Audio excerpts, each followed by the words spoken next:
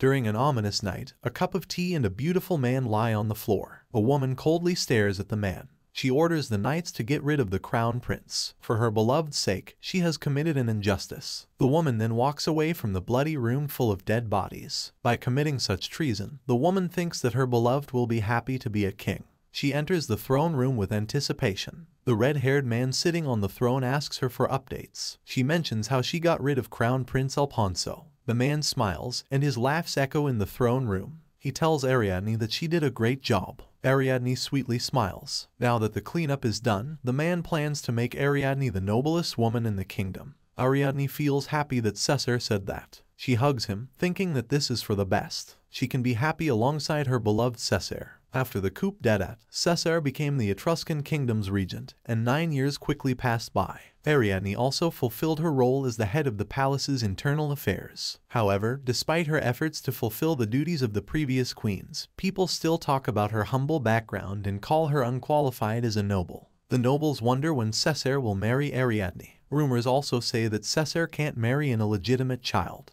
Despite those rumors, Ariadne believes that Cesare loves her. Ariadne suddenly hears that Cesare is a concubine's child and that he is actually Alfonso's half-brother. A countess claims that a half-breed can't receive the blessings of the heavens. Ariadne snaps and attacks the countess who said it. She tells her to badmouth her instead of Cesare. Cesare wonders what is happening. Ariadne smiles at him, but Cesare runs over to the noble instead. The noblewoman then talks badly about Ariadne. Ariadne can't believe that Cesare didn't run to her rescue instead. Cesare grabs her and tells Ariadne to do the work properly. He claims that the countess is more useful than Ariadne. He tells her not to act shamelessly, or he won't make her his wife. However, more years pass by, and Ariadne is still a fiancée while Cesare has another woman. One night, Cesare forces himself on Ariadne. Ariadne thinks she will now be Cesare's wife. Just then, Cesare mentions that Isabella will be the queen, making Ariadne shocked. Ariadne pushes away Cesare and points out that Isabella, her sister, is Alfonso's wife and is an impure widow. Cesare claims Isabella has remained pure throughout her marriage. Ariadne insists that her sister is impure and had a miscarriage. Cesare glares at her and exclaims that women's enemies are also women. He calls Ariadne an inferior woman, and Ariadne can't believe what she just heard. Ariadne cries and mentions how Cesare promised her to be his wife. Cesare then mentions that Ariadne is inferior compared to the noble Isabella. Ariadne now realizes that Cesare has been in love with Isabella since the start. Cesare laughs while claiming that Isabella was meant for him from the beginning. He was mortified to be engaged to Ariadne. Ariadne falls as she realizes that she is just a replacement. Cesare chuckles and claims that she is not even worth being called as a replacement. Ariadne exclaims that she helped with the treason and even sacrificed her ring finger. She gave up everything for Cesare. Cesare turns his head and calls for someone to lock up Ariadne, who has turned crazy. Ariadne gets dragged away and locked up in the West Tower. Ariadne recalls how Cesare tells her how she resembles lily flowers, pure and obedient. Ariadne can't help but smile. She wakes up from it and realizes that today is the coronation ceremony. Cesare has been officially crowned king. Ariadne should have been beside him. Just then, someone comments how beautiful the valley's lilies are, but the roses in the garden are far more precious. Isabella asks how Ariadne's sleep went. Ariadne angrily asks what is between her and Cesare. Isabella tells her not to talk badly about her husband. Ariadne apologizes for what she did with Alfonso. However, Isabella was talking about Cesare as her husband. She claims that she is meant to be the most glorious woman in the kingdom. She calls Ariadne shameless for trying to be the queen. She claims she experienced a lot of bad things, especially the miscarriage rumors, and she wants Ariadne to take responsibility for them. Isabella wants to make Ariadne pay for everything. Ariadne angrily asks why her sister is doing this. Isabella claims it doesn't matter who, but she wants someone who will make her the most glorious woman in the kingdom. Ariadne despairs as she deeply loves Cesare. Unlike Isabella, she blames her sister for ruining her love life. Isabella laughs out loud and claims that Cesare knelt before her. Cesare told her how he thinks of Isabella while embracing Ariadne. He also commented on how Ariadne's figure resembles a man's and Isabella is way more petite and fragile. Isabella asks if there was ever a man who wanted Ariadne. Ariadne realizes now that she is just a replacement. Isabella teaches her sister not to hopelessly devote herself to a man because they don't know what gratitude is. She claims it is better to raise their value themselves to make men swoon over them. Ariadne falls to her knees, thinking that Cesare has left her. However, Isabella knows that Cesare will also get tired of her and remember Ariadne, who was faithful by his side. Knowing that, she plans to kill her own sister so there will be no problems in the future. Ariadne gets stabbed from behind and is killed by her own beloved sister. The bleeding Ariadne finds everything unfair. She wonders where everything went wrong. She wishes to turn back time. She remembers the golden commandment, do unto others as you would have them do unto you. Ariadne wishes to have a life like that and wonders why she can't. A voice asks her if she can live by the golden commandment. Ariadne confirms that she can do it without a doubt. Ariadne opens her eyes and discovers the place where she used to live. She notices her small hands and checks the mirror. She returns to her younger self. She notices a mole she didn't have before. A woman appears and tells her to get ready for work. Ariadne swears to protect herself this time. She won't stand still anymore. The maid keeps shouting at Ariadne and calling her the daughter of a lowly servant. Ariadne grits her teeth as she hears what the maid says. Another maid comes and exclaims that someone came to take Ariadne back. Ariadne remembers that this was the day when her father called her back. Cardinal de Mere was indeed a cardinal but had a wife and children, unlike the others. The cardinal can't leave his wife and let an aristocrat, Lucrezia, be his mistress. Lucrezia behaved like the cardinal's official wife and had 3 children who received the same treatment as the first wife's children. The second daughter, Isabella, is hailed as the most beautiful woman in the city. However, the cardinal also had a child with a servant, and that is Ariadne. She was kicked out for being the child of a lowly servant and living on a farm. Ariadne later arrives at the cardinal's mansion. She meets her father, who is sitting menacingly in his office. They glare at each other, and the unfilial daughter expresses her joy at seeing her father. The cardinal stares at her and is glad that Ariadne has grown well despite being uneducated. Ariadne apologizes for being lacking and swears not to embarrass the cardinal. Someone agrees on the side, and it is the haughty mistress. Lucrezia warns Ariadne to be graceful as a woman all the time. Ariadne always thought of Lucrezia as the standard, but she looks no different from a lowly person. Ariadne knows how to make Lucrezia bitter in front of the cardinal, and she menacingly smiles. Ariadne bows to her and claims to be her best daughter, as she said. She respectfully calls Lucrezia a lady, like how the servants address her. A confused cardinal asks Lucrezia, the mistress gets flustered and asks Ariadne to call her mother. However, Ariadne calls her ma'am instead.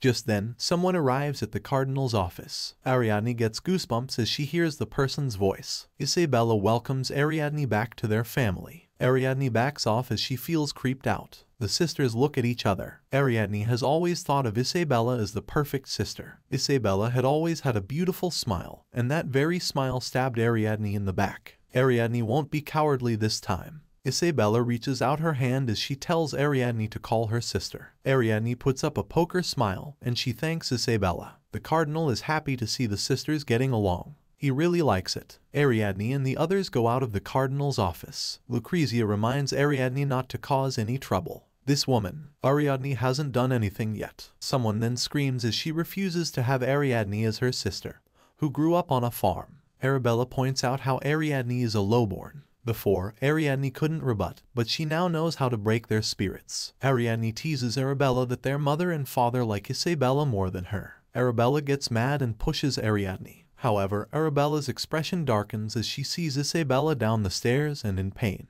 Ariadne actually dodged and had Isabella get pushed instead. Arabella is scared of what she did. The cardinal comes out shouting after hearing the loud noise. Arabella gets flustered and points to Ariadne as the culprit. The cardinal immediately lashes out at Ariadne. Ariadne apologizes and claims that Isabella was protecting her. The two sisters are both surprised by Ariadne's words. Ariadne then tells their father that Arabella was joking around and pushed Ariadne down. Arabella starts exclaiming that she didn't do anything at all. Ariadne claims that she might be uneducated, but she doesn't lie. She then tells their father to ask Isabella. Isabella hesitates to answer. Ariadne wants her to her true colors. Isabella claims Arabella was just kidding around and asks their father to forgive Arabella. Ariadne smiles, seeing Isabella do a great job. This is a chance for Ariadne to be a good sister to her bullet half-sister. Arabella runs toward Isabella, who asks her to be careful next time. The cardinal then calls out to Arabella and punishes her by locking her in her room for 2 weeks with bread and water only. Arabella tries to plead that it was not her. The cardinal then extends the sentence by a week, seeing that Arabella is talking back. Servants help Isabella be treated. The cardinal looks for Lucrezia, as Arabella still claims that it was not her. Ariadne watches everything as the cardinal shouts and Isabella leaves. She smirks at how easy this is. Days later, Isabella refuses to get married to a rumored illegitimate child. She reminds her father that they should elevate their status. The cardinal put down his glasses and claimed that he also knew about the rumors. Cesare is officially the cousin of the crown prince but is actually the king's bastard son. The cardinal also doesn't want his daughter to marry such a person. Lucrezia then suggests marrying illegitimate children and naming Ariadne for the betrothal. The cardinal finds the suggestion tempting and menacingly smirks. Meanwhile, Ariadne fully accepts the fact that she went back in time. She swears not to make the same mistake this time. She wonders what to do to prevent her betrothal to Cesare. She thought of marrying someone else or running away after getting rich. The latter option is the best choice for her. As she crosses out the option to marry, she knows there will be no happy ending for her where Cesare falls in love with her, and they live happily ever after. What she experienced was the opposite. She feels angered by her memory and wants Cesare to pay for what he has done. Just then, a maid enters the room, bringing some clothes for Ariadne. Ariadne recognizes her as Isabella's personal maid, Miletta. Miletta orders her to get dressed and join the family dinner. Ariadne claims Miletta must be busy because she is not helping her get dressed. Miletta laughs at Ariadne and claims that Ariadne is old enough to dress herself. She further claims that Ariadne had no maids for her on the farm in the first place. She turns around as her head starts to ache. Ariadne taps Miletta's shoulder and slaps her out of nowhere. Ariadne tells Miletta to know her place. Miletta gets mad and exclaims that Ariadne is also a peasant maid's daughter. Ariadne's expression darkens. Miletta further exclaims that Ariadne is not even a nobleman's child but a clergyman's, while the other two ladies were born to a noblewoman. Miletta then wonders if the cardinal got her pregnant, her child will be at the same level as Ariadne. Ariadne raises her hand and slaps Miletta so hard that she falls. She claims that the slap was for insulting her father in her ugly bout of jealousy. She warns Miletta to watch her tongue and tells her to get out. As Miletta runs away, Ariadne feels the worst about being hit by her reality. She grits her teeth and swears not to let a man sway her life again. In order to become independent, Ariadne needs to cultivate her own power by finding an ally. Just then, Lucrezia, Isabella, and Miletta enter her room. Lucrezia gets mad at Ariadne for hitting a household member. Miletta acts like the total victim of the event. Lucrezia shouts at Ariadne, who is calmly facing them. Ariadne bows and claims that she can't hold herself back after Miletta insulted her father and Lucrezia. Everyone listens as Ariadne shares what Miletta uttered before her a few minutes ago. Miletta tries to make a point in front of Lucrezia. Ariadne adds that Miletta mentioned how the cardinal is of common stock. That is why Miletta doesn't want to serve Ariadne, who was born a peasant. Lucrezia will take Ariadne's side because the cardinal's bloodline is a delicate matter. And for the finale, Ariadne mentions how Miletta imagines getting the favor of the cardinal and carrying a child with the same status as Ariadne. Lucrezia looks like she is out for blood. She grabs Miletta's hair and speaks with 10 lashes. Miletta asks for forgiveness while being dragged away. Lucrezia then tells Ariadne to approach her instead of not being ladylike and striking a servant. Ariadne apologizes for losing her composure. As atonement for her behavior, she offers herself to be banished for 3 days in the Rambouillet shelter, surprising Lucrezia. Ariadne also asks to bring Miletta with her so they can make amends and gain the maid's faith. A flustered Lucrezia claims that the shelter is too much. Just then, Isabella suggests 5 days of atonement instead, smiling brightly. Ariadne gets creeped out and agrees with her sister while wearing a poker face. The next day, a carriage arrived somewhere. Ariadne gets out of it and sees the hopeless condition of the Rambouillet shelter. While the trembling Miletta watches her, Ariadne looks around.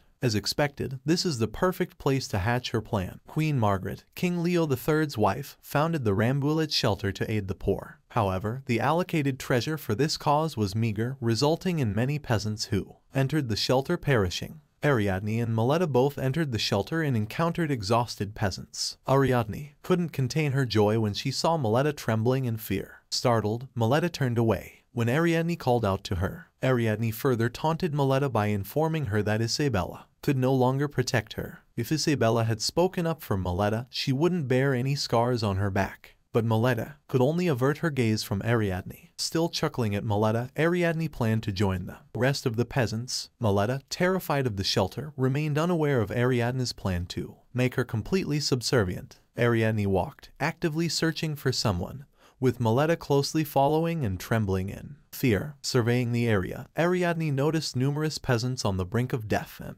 remembered that the person she sought resided in the shelter. In the distance, a woman with red hair called out to her sister. Ariadne and Meleta stopped. Upon hearing the voice, Ariadne smirked menacingly and asked Meleta if she saw the little girl with red hair. Meleta played coy. Ariadne then squeezed Meleta's shoulder and whispered, asking if she recognized her own little sister. Meleta's expression darkened, and she could only cover her mouth. Ariadne threatened Meleta, stating that if she didn't comply, she would leave her in the shelter to perish. In that case, Meleta would be reunited with her sister, and they would both die together. Meleta clenched her teeth but refused to admit it, continuously asking for forgiveness from Ariadne. Her expression was one of complete terror, as if she was about to wet herself. Ariadne grew serious, grabbing Meleta's shoulder and asking if she was implying that Ariadne was lying. Meleta's expression worsened when Ariadne grabbed her face and demanded an answer. Upon touching Meleta's face, Ariadne felt a surge of electricity. She saw a vision of a person wearing a white robe who asked Meleta and her sister, Sancha, who was smarter and more hardworking. They could only choose one of them.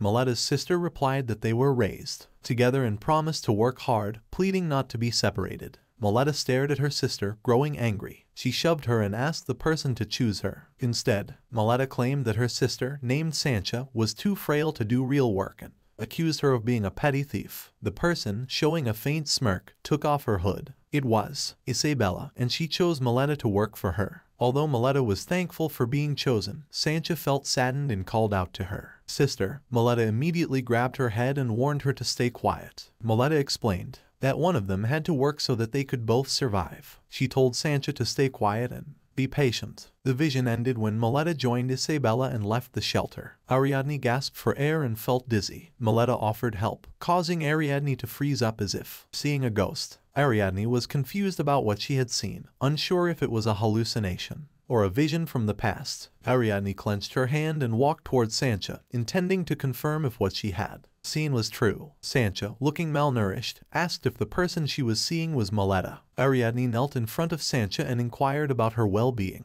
To confirm her suspicions, Ariadne asked if Sancha had an older sister who worked for a wealthy household. Sancha was surprised and immediately nodded. Ariadne continued, asking if her sister had told her that one of them had to succeed for both of them to have a better chance in life. Sancha couldn't believe that Ariadne knew what Meleta had said. Ariadne couldn't believe it either, that her suspicions and the vision she had seen were true. Ariadne stood up, thanked Sancha, and urged her to take care of herself. Sancha begged her not to leave and expressed her desire to speak to her sister. Sancha explained that she hadn't spoken to her sister since she left for work. Hearing this, Ariadne wanted to confirm if her sister had never contacted her. Sancha confirmed that it was true, and it was the first time she had seen her sister since then. Ariadne examined Sancha from head to toe and asked Meleta if what Sancha said was the truth. Meleta, sweating profusely, couldn't give a straight answer. She replied that she had never seen Sancha in her life before. Sancha's expression darkened, feeling abandoned. She grabbed Ariadne's clothes and begged for her help.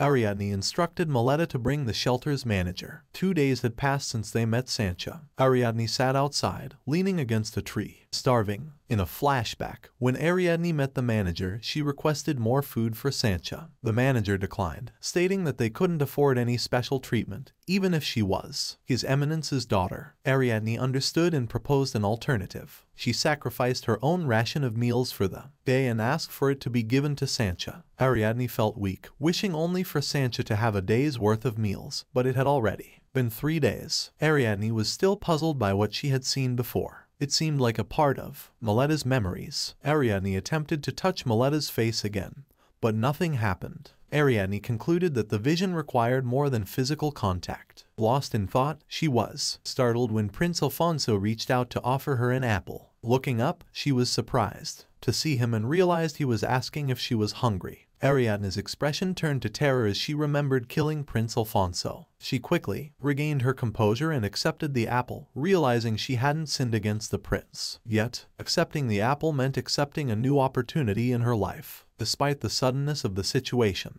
Ariadne saw it as a great chance to get to know Prince Alfonso. He had heard a rumor that Ariadne had been giving her meals to a sick girl in the shelter. After eating the apple, Ariadne felt relieved after 3 days of fasting. Thinking about what to say to make a good impression, she responded to Prince Alfonso. Ariadne felt warm inside and chuckled when Prince Alfonso complimented her. They both understood the importance of food and rarely gave it away. Ariadne explained that she only gave away the bread because it was inedible, lacking milk and butter, which made the texture coarse. Prince Alfonso smiled and sarcastically asked if the bread from the shelter was really that bad. They had a wonderful conversation, but Ariadne knew she shouldn't confess that she knew his true identity. Prince Alfonso asked how long she would be staying, and she replied only until the next day. He then asked if she would continue giving away her food. Ariadne hadn't planned on it, but since she was able to eat an apple, she imagined she could last another day. Prince Alfonso was happy to hear this answer. He then took out delicious snacks from his pocket and gave them to her. Ariadne was surprised at first but realized that this might bring her closer to him. She accepted the food but had to bid farewell to the prince. Prince Alfonso felt disappointed, knowing their conversation would end so soon. Uncertain of when they would meet again, Ariadne had to leave it at that for now. Before departing, Prince Alfonso asked for her name. She smiled and told him her full name, Ariadne de Mer. Seeing her smiling face surrounded by beautiful flowers, Prince Alfonso couldn't help but show affection. Ariadne returned to the manor with Sancha after completing her punishment. They were immediately confronted by her stepmother,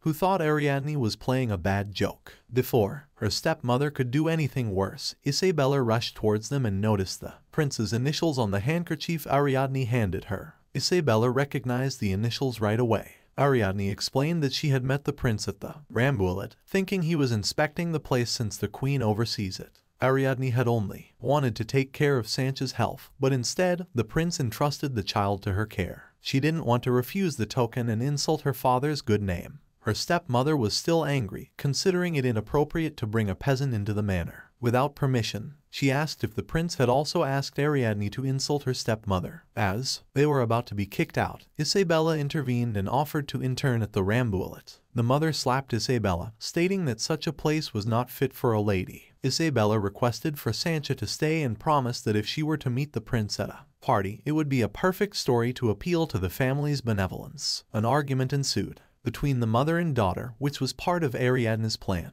All Ariadne needed was for Sancha to work at the manor. Lost in her thoughts, Isabella snatched the handkerchief and thanked Ariadne for her help. Ariadne realized that nothing had changed and clenched her hand. She understood that anything she had could be taken away on a whim. Sancha expressed gratitude for Ariadne's help and swore to repay her kindness one day. Ariadne patted her head and thanked her. After a few days, Ariadne's family received an invitation from the queen. Her stepmother and sister could only guess the queen's intentions. Ariadne, looking from the stairs, felt disgusted, since, in her previous life, neither of them was ever invited to the palace. Arriving in her room, both Miletta and Sancha were inside, informing Ariadne to get dressed as a carriage from the palace had arrived for her. Surprised by the invitation, Ariadne glanced at the bed and saw her clothes. She smiled mischievously and asked Sancha to try on her outfit, just for fun. According to the sacred scripture, Saint Gon of Jesarts was revered for 2 martyrdom acts. In his first martyrdom, he died alone and was shunned by those around him. However, he performed a resurrection miracle and sacrificed himself again to prevent a catastrophe in the realm. Only then was Gon of Jesarts praised by the people. The nobles of San Carlo enjoy church sermons about Saint Gon's second sacrifice, but today's sermon mainly focused on his first sacrifice, spoken in the language of Gallico Kingdom, Queen Margaret's homeland. Ariadne assumed that Lucrezia, her stepmother, and Isabella didn't understand a single word of today's sermon. Ariadne knew Lucrezia lacked refinement, and Isabella had recently started learning Gallica. Ariadne noticed a person from a distance, assuming it was Queen Margaret. She remembered only seeing the queen in portraits in her past life, but she could already tell by her dignified air. As the sermon was about to end but still in Gallica, both Lucrezia and Isabella said amen out loud, drawing attention. People started whispering to each other, admiring Isabella's beauty. Isabella complimented the queen for requesting the sermon about Gon of Jesarts' martyrdom, sharing that it was one of her favorite passages from the scripture. Proudly, Lucrezia asked Isabella which part was her favorite. Isabella expressed her love for the second sacrifice, confusing Ariadne as the sermon focused on the first sacrifice. The people in the church were surprised by Isabella's interpretation and whispered about her immaturity and envy of the saint's fame. Ariadne saw that Isabella would make their entire family a laughingstock. She immediately shared that her favorite part was the saint's act of courage, explaining how she understood his fear of facing death yet still bravely confronting it. People around Ariadne showered her with compliments. She felt relieved, thinking that what she did was probably enough to save their family's reputation. As they left for the lobby, the queen noticed Ariadne, recognizing her knowledge of Gallica. The queen was introduced to the wife and daughters of Cardinal de Mere, the person Ariadne least expected, who had insulted her former fiancé in her past life, complimented Isabella's dress. The woman inquired about the dressmaker, and Isabella mentioned their family seamstress. Upon hearing Isabella, the woman scoffed and insulted them, suggesting the seamstress might not have the time and pointing out the difference in outfits between Ariadne and Isabella. Lucrezia felt insulted as the woman brought up the illegitimacy of Ariadne. The woman stated that children shouldn't be blamed for their parents' transgressions. Isabella replied that Ariadne had been suffering from ill health and had recently returned from the countryside. She added that their seamstress was working hard to prepare appropriate clothes for Ariadne. Isabella explained that she had lent Ariadne her own dress for the time being, attributing any misunderstanding to her taste in clothing. Ariadne realized Isabella's intention but still followed along. When Ariadne stood up and turned to show the dress, her dirty chemise was revealed to everyone. This was part of Ariadne's plan to humiliate Isabella. Not only was Isabella questioned about the clothes she supposedly owned, but also her mother, and how she treated her daughter as less than a common maid. The queen silenced everyone and asked Isabella if the chemise once belonged to her. Isabella couldn't answer directly. The queen noticed Isabella's lies and asked both Lucrezia and Isabella to return home. Ariadne felt satisfaction as Lucrezia was treated like her father's mistress. The queen instructed a helper to escort Ariadne and provide her with a proper chemise. Ariadne was caught off guard by the queen's words. As Ariadne followed the helper, she realized the place was familiar since she had stayed in the palace for 9 years as Cesare's fiancée. Closing her eyes, she accidentally bumped into the helper and overheard her greeting someone. When Ariadne saw Alfonso, both of them were surprised to see each other once again. Upon seeing Alfonso, Ariadne quickly composed herself and acted as if it was her first time meeting him as a prince. Matron Carla, a trusted attendant of Queen Margaret, immediately warned Ariadne about her manners. Matron Carla introduced Alfonso with his formal title as the sole scion of King Leo III and Queen Margaret, Alfonso de Carlo. Ariadne suspected that the queen would be aware of her interaction with the prince. Ariadne greeted Alfonso again, this time with better manners. Matron Carla and Alfonso argued because the prince wanted to keep his title a secret from Ariadne. Alfonso enjoyed being treated as a friend by Ariadne, which angered Matron Carla due to their different social statuses. While staring at Alfonso, Ariadne realized he resembled a rebellious youth. However, when their eyes met, Alfonso smiled faintly at her. He grabbed Ariadne's wrist and happily dragged her to a garden. Concerned they might be followed, Alfonso suddenly let go of her hand. Ariadne laughed at his reaction and teased him about treating him as His Highness to avoid any offense. Embarrassed by his actions, Alfonso suggested that Ariadne continue calling him His Highness. Since they didn't run away, Ariadne proposed using secret nicknames instead. Alfonso was surprised by the suggestion, thinking it might be rude, but Ariadne explained that using his name openly would reveal his true identity. Ariadne knew that the idea of a secret connection would be tempting, and eventually Alfonso agreed. Annoyed that her previous suggestions had been turned down, Ariadne grabbed his hand and wrote his nickname, Dire, with her finger. Alfonso didn't react, just stared at her, and then clenched his fist, confessing something to her. Ariadne realized she was probably summoned to the palace because of Alfonso, as he had informed the queen about their encounter at the Rambouillet shelter. Thinking Alfonso was oblivious, Ariadne was surprised to discover that he was aware of what was happening. Alfonso understood that the queen kept an eye on her because she cared for him but felt suffocated. Realizing he had been expressing his frustrations,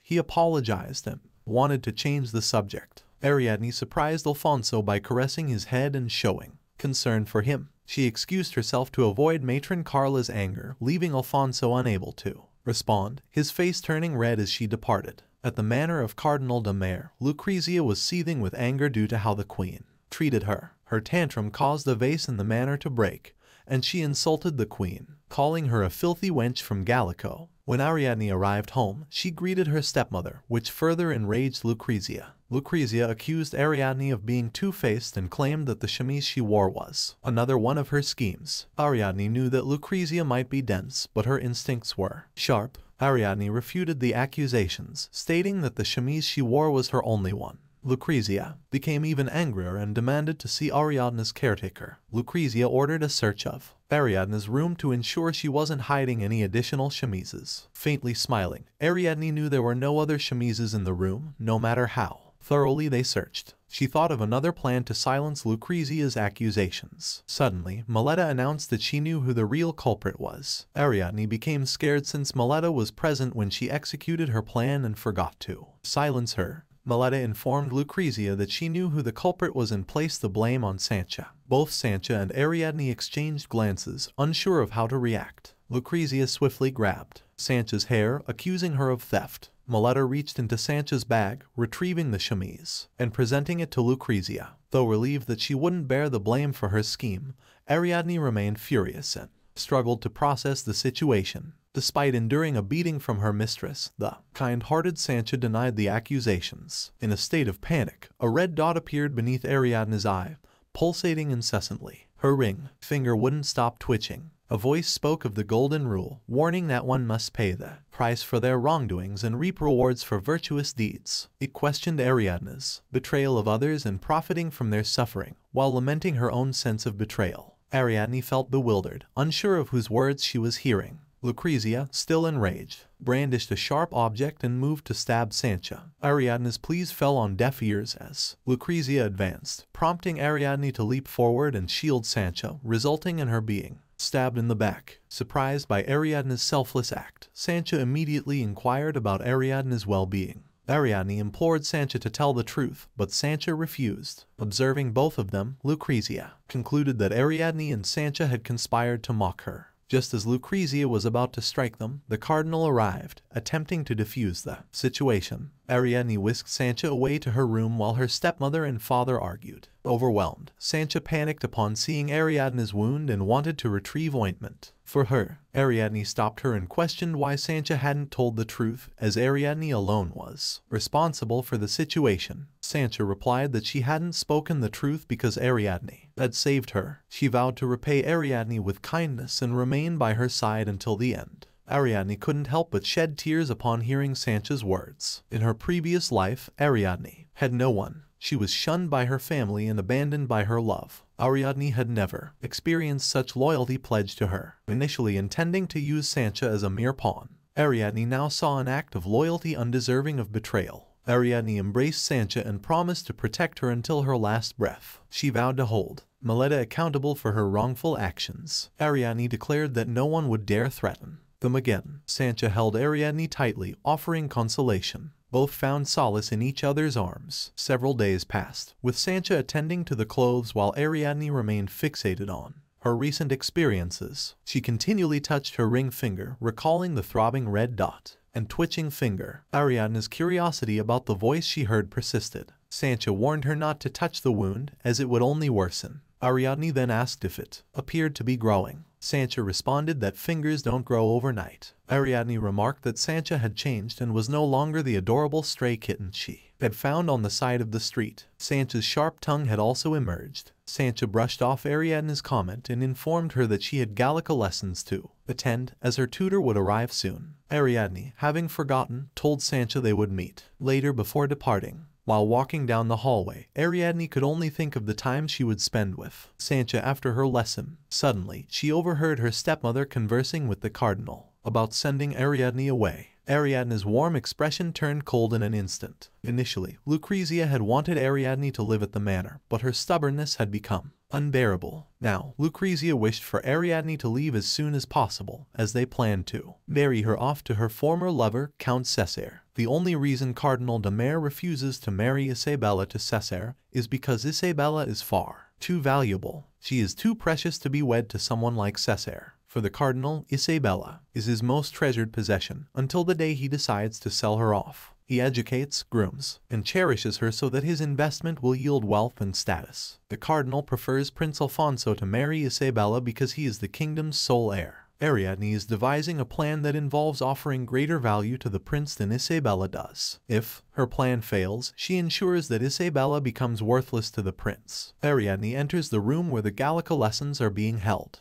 Before entering, she stops in front of the door and smirks. Their instructor, Madame Romani, announces that they will end the lesson early as they have been invited to a special state mass. Ariadne greets Madame Romani in Gallica, surprising not only the instructor, but also Arabella and Isabella. Madame Romani compliments Ariadne on her fluent Gallica. Ariadne humbly thanks the instructor and tells her that she grew up with a Gallican, which greatly aided her progress when Madame Romani began teaching her. Madame Romani tells Ariadne that her manners are as good as her flawless Gallica and sees talent in her. Arabella complains about Ariadne's fluency in Gallica and accuses her of cheating. Ariadne covers her mouth and lectures Arabella, explaining that it is rude to raise her voice in the presence of their instructor. Madame Romani then asks if Ariadne has debuted yet, as she observes that Ariadne is now fit to be presented to society if she wishes. Isabella, with a darkened expression, is mad at Ariadne for stealing the limelight from her. However, she composes herself and plans to mesmerize all the people of San Carlo. Her plan consists of tightening her corset, ensuring the cross hangs chastely over her exposed bosom.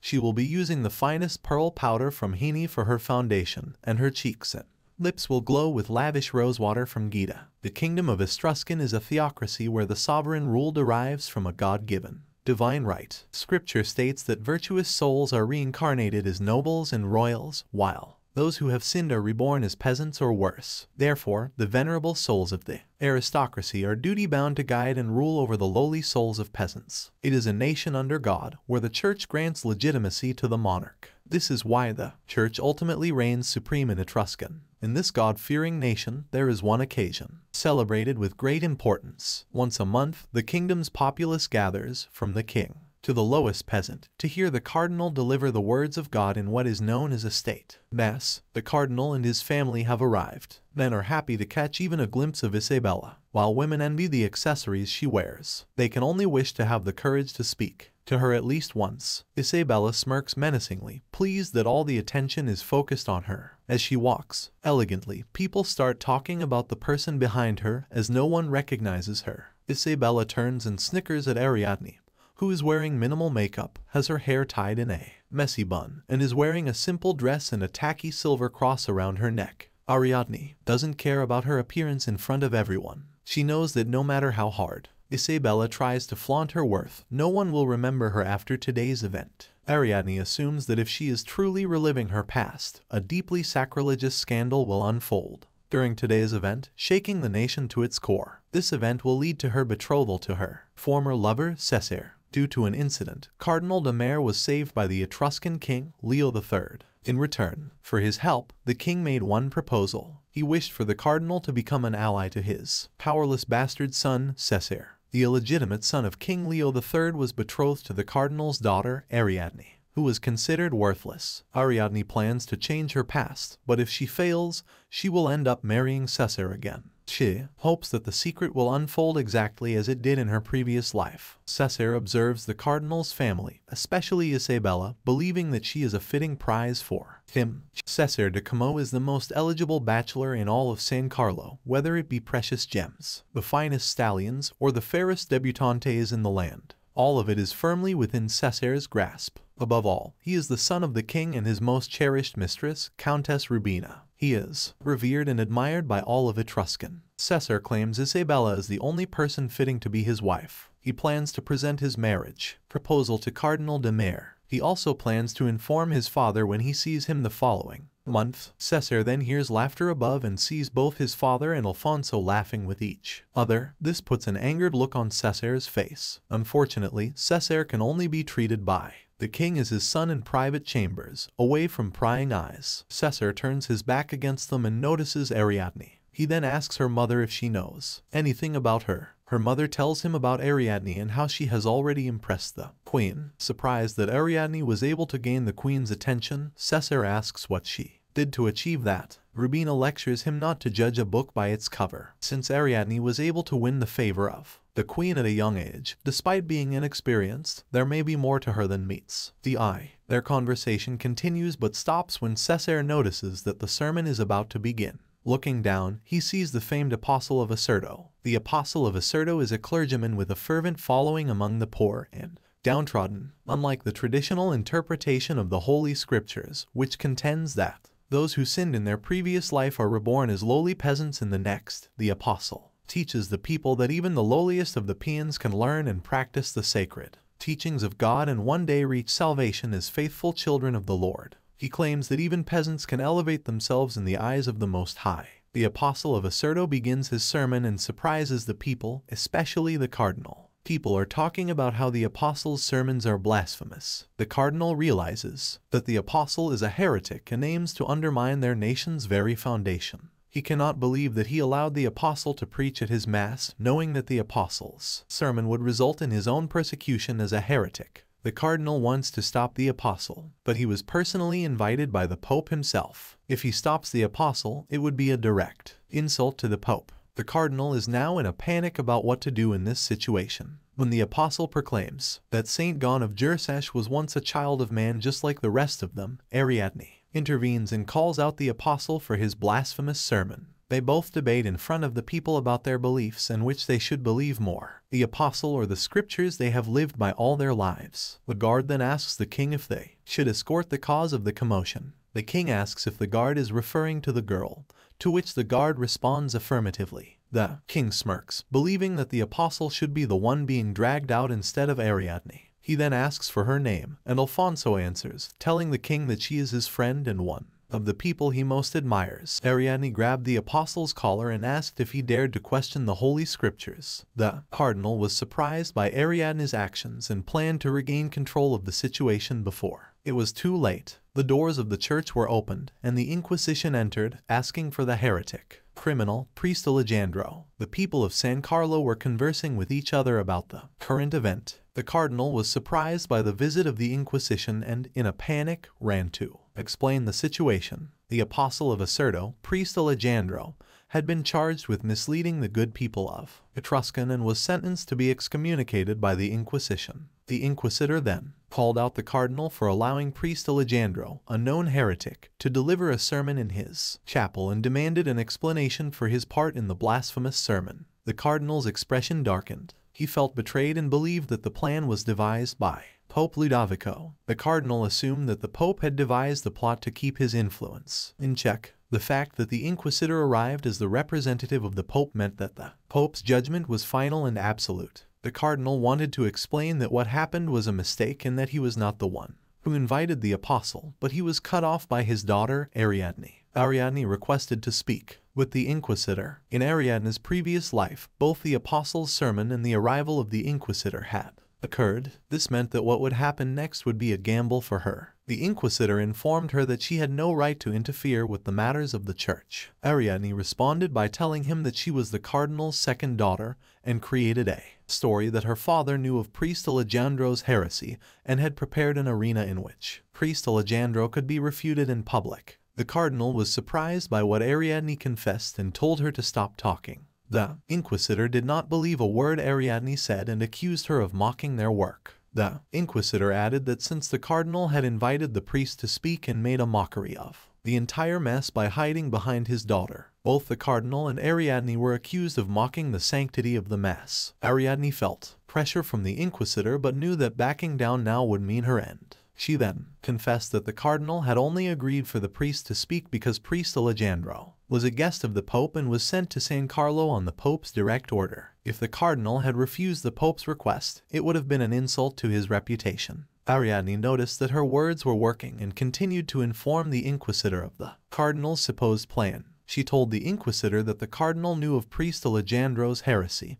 and had already prepared a theological dissection of the apostles' teachings. The cardinal could only follow Ariadne's story to survive the Inquisition. The inquisitor now had doubts and was unsure of the truth. They overheard the people of San Carlo agreeing with the cardinal and Ariadne as she defended the honor of the Holy Scriptures. The people complimented Ariadne on her bravery and thought that she was following in her father's footsteps, considering her a hero. The inquisitor could no longer rebuke and wanted to excuse themselves from the place. The cardinal wanted the inquisitor to take accountability for their actions. Ariadne felt glad, knowing that this time she could be free from her betrothal to Cesare. In the king's audience chamber, the king was talking with his servant about how spirited Ariadne was. He even thought that it was like watching a play performed by her and the Pope. He wished to reward her for her clear-headed retorts and thought of the heart of the deep blue sea. The servant was surprised to hear that the heart of the deep blue sea is a uniquely sized and strikingly radiant sapphire believed to have been originally brought to the realm of man by a pod of dolphins. It is a priceless treasure, coveted by collectors across the land and, in particular, the object of ardent fixation for Countess Rubina. The king knew of his mistress's fixation on the said jewelry, which is why if he granted it to the cardinal's second daughter, it would eventually return to him once Ariadne married into his household. The king now had plans to betroth her to his son, Cesare. The cardinal asked Ariadne how she gained knowledge of theology. He was surprised when Ariadne responded that she taught herself by reading his books to pass the time.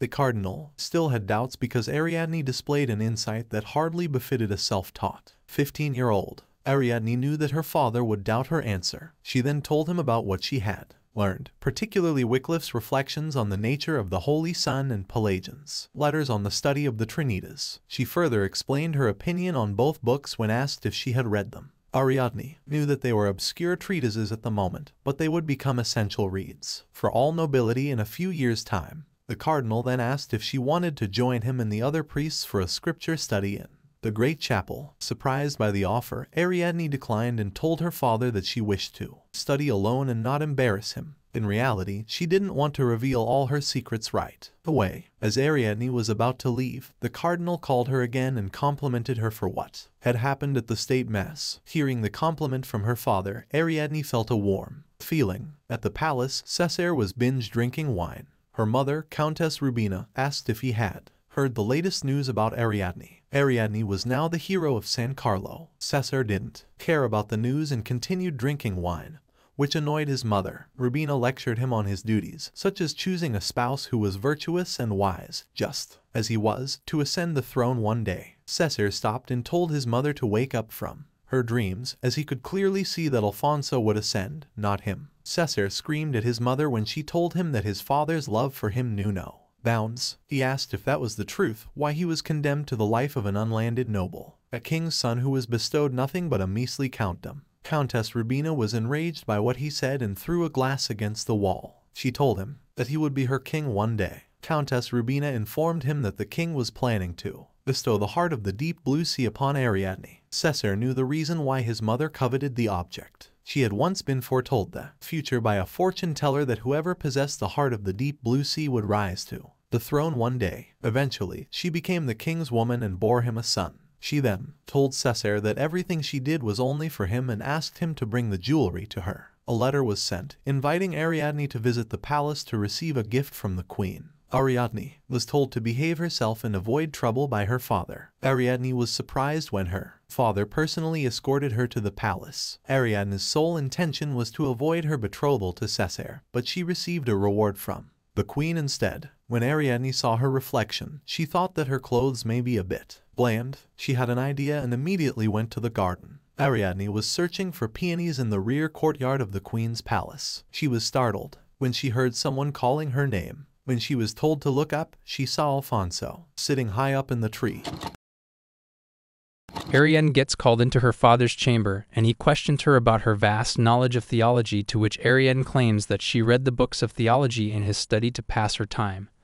The moment her father realizes that she had been self-teaching herself, he starts to think to himself how a mere 15 years old can display such knowledge without even having any proper training by some teacher, and Ariadne feels like her father started doubting her as she thought that he would.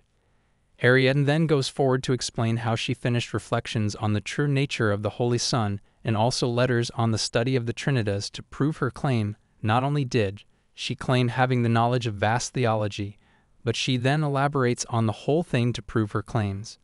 After hearing the explanation of Ariadne, her father turns around to let her know that he holds a scripture study with a number of priests in the great chapel and asks if she would like to join them in their study. But knowing that she cannot show her way so soon, she decides to act humble, saying that she wouldn't dare to impose on their personal study, while claiming that there are many chances that she would end up embarrassing them instead if it happened in the first place. When she claims that she would like to continue studying at home instead, her father advises her to leave his chamber, while Ariadne continues to think about how it could have gone way worse for her. But before she is about to leave, her father calls her from behind and decides to praise her, while she bows down to him to show him respect. Meanwhile, Cesare's mother comes in asking him about his knowledge of Cardinal de Mere's second daughter, while he continues to gulp down wine while sitting exposed to sunlight. His mother explains how devout a believer she is, and not only that, but she also praises her for being the hero of San Carlo, as if she is following the good cardinal's footsteps, which leaves the entire kingdom of Etruscan enamored with her. Instead of focusing on his mother's words, Cesare continues to pour more and more wine to chug it down, while his mother witnesses his idiotic act. She then raises his voice, calling him out for the fact that he has a duty to choose for himself a spouse who is highly virtuous and wise, while reminding him that he has a duty to ascend to the throne one day when it comes. The whole situation makes Cesare act up against his mother, claiming that she has to know that Alfonso has an iron grip over the throne already, which makes him quite the useless one in front of them. Even so, his mother isn't ready to hear any kind of excuse, claiming that his father truly loves him quite well, which he doesn't even know about. As soon as Cesare hears his father's name out of her mouth, he starts to react, demanding to know from her why he decided to condemn him to the life of an unlanded noble to rot within concealed palace walls while clenching his fist. His mother then gets even angrier, as he decides to raise his voice against her, so she throws the wine glass on the wall to let him know his place. Then she grabs onto his collar, saying that he will surely be the king, no matter what happens in the future. She then informs him that the Majesty already planned to bestow the heart of the deep blue sea upon the girl, and reminds him why she had been coveting the stones all these years, as Cesare had been once foretold by the fortune teller that the one who possesses the heart of the deep blue sea will rise to the throne one day, which inspired her to collect the stones all these years. That is the main reason she had to become the king's woman, and even delivered him a son while following the fortune told by the fortune teller, and making him realize that she is only doing all these things for him. She then asks Cesare to bring her the heart of the deep blue sea to make everything happen as it is said according to the fortune teller's words. At the same time, Ariadne is seen with her father, who then asks her to keep herself out of any kind of trouble as they get out of the carriage together. Ariadne couldn't believe that her father would escort her to the king's palace, as the queen herself had invited her on Majesty's behalf to grant her a reward for her sake. Even though she had been trying to avoid her betrothal to Cesare, but the matter is now getting out of her control. Then when she starts to head into the palace's courtyard looking for peonies, as she remembers from her past life, she gets called out by someone, and it seems that the person is none other than Alfonso, who is yelling her name while sitting on the branch of a tree nearby. Alfonso then advises Ariadne to climb up the tree, and Alfonso suddenly realizes that she had been wearing a gorgeous white dress which would probably get ruined and gasps. At that moment, Alfonso then asks Ariadne if she could climb up on his lap, which starts to feel too forward for Ariadne, despite the fact that he is a prince. But as she reminisces the fact that she had been ruined and betrayed by Cesare in her previous life, she decides to listen to him, as he is her only way to escape from Cesare's death claws, as if he is the only golden ticket she has. She then ends up listening to Alfonso's request, and it seems that Alfonso was trying to keep her dress clean all this time while she was wondering about something else. Then Alfonso asks Ariadne about her reason to visit the palace all of a sudden, and Ariadne claims that she has a schedule for an audience with the queen, which makes Alfonso remember the special day, while adding that his father speaks the world of her with high grace. It seems that the king was feeling down for the reason that he couldn't grant her a knighthood, and Ariadne remarks that she is sad about that as well, since her wish was to become a knight in shining armor from the beginning. As they continue to talk, Alfonso states that he will turn her into a knight himself someday, which makes Ariadne chuckle on her own for the fact that she will be swearing an oath of allegiance to him soon enough. Instead of waiting for that moment someday, Ariadne starts swearing upon the sanctity of her soul to pledge her everlasting loyalty to Alfonso from that moment on. She promises that it will be an honor for her to protect him in any moment of hardship, or strife, as she will be placing the well-being of the prince above her own life. After hearing the magical and enchanted words out of Ariadne's mouth, Alfonso starts to feel the butterflies inside his stomach as he praises her for her determination. He thinks that with bright and loyal people like her by his side, he might become a half-decent king after all, in the end, while keeping his humble picture in front of her. After seeing the humble face of Alfonso, Ariadne starts to regret as she lured Alfonso into a trap and made him die a dog's death, which still makes her ashamed that she is now swearing an oath to protect his life. She still continues to wonder what will happen if he somehow gets to know what she had done to him in the past as she clenches her dress, reminiscing what will happen in the future, as there is chance that Alfonso might start to hate her if he ever gets to know about it. As she continues to wonder about all these things, she suddenly slips from the tree branch. But before she is about to fall on the ground, Alfonso ends up catching her in the air as he is concerned about her well-being. Ariadne then thanks him for his grace while smiling, and Alfonso suggests that she should be more cautious about herself, as Ariadne starts to feel giddy about the whole thing, as if her heart starts to feel the bliss of his love. Then Alfonso asks Ariadne what she was doing in the garden before he found her, as he knows that it isn't the way of his mother's audience chamber. Ariadne then clears up the incident by saying that she was looking for a flower to decorate her hair, as she was worried that her outfit was feeling a little drab, which makes Alfonso say that he finds it rather striking instead. When Ariadne starts to feel rather surprised, she claims that it would have been better for her to wear some jewelry to add some glamour, as she must be the only lady to seek an audience with the queen in such a sorry state because of her achievements. While she continues to think about her intentions, Alfonso notices what is truly weighing on Ariadne's mind, so he then makes her wear a locket of the cross on her neck while her whole hair is messy. When Ariadne notices his feeling about the situation, as he had used his decoration and tied her hair himself, she starts to chuckle on her own, as she had never seen this version of Alfonso, who is quite unembellished and innocent. Ariadne then appreciates his gracious thoughts and kindness before heading into the queen's audience to accept the reward she was supposed to get from her.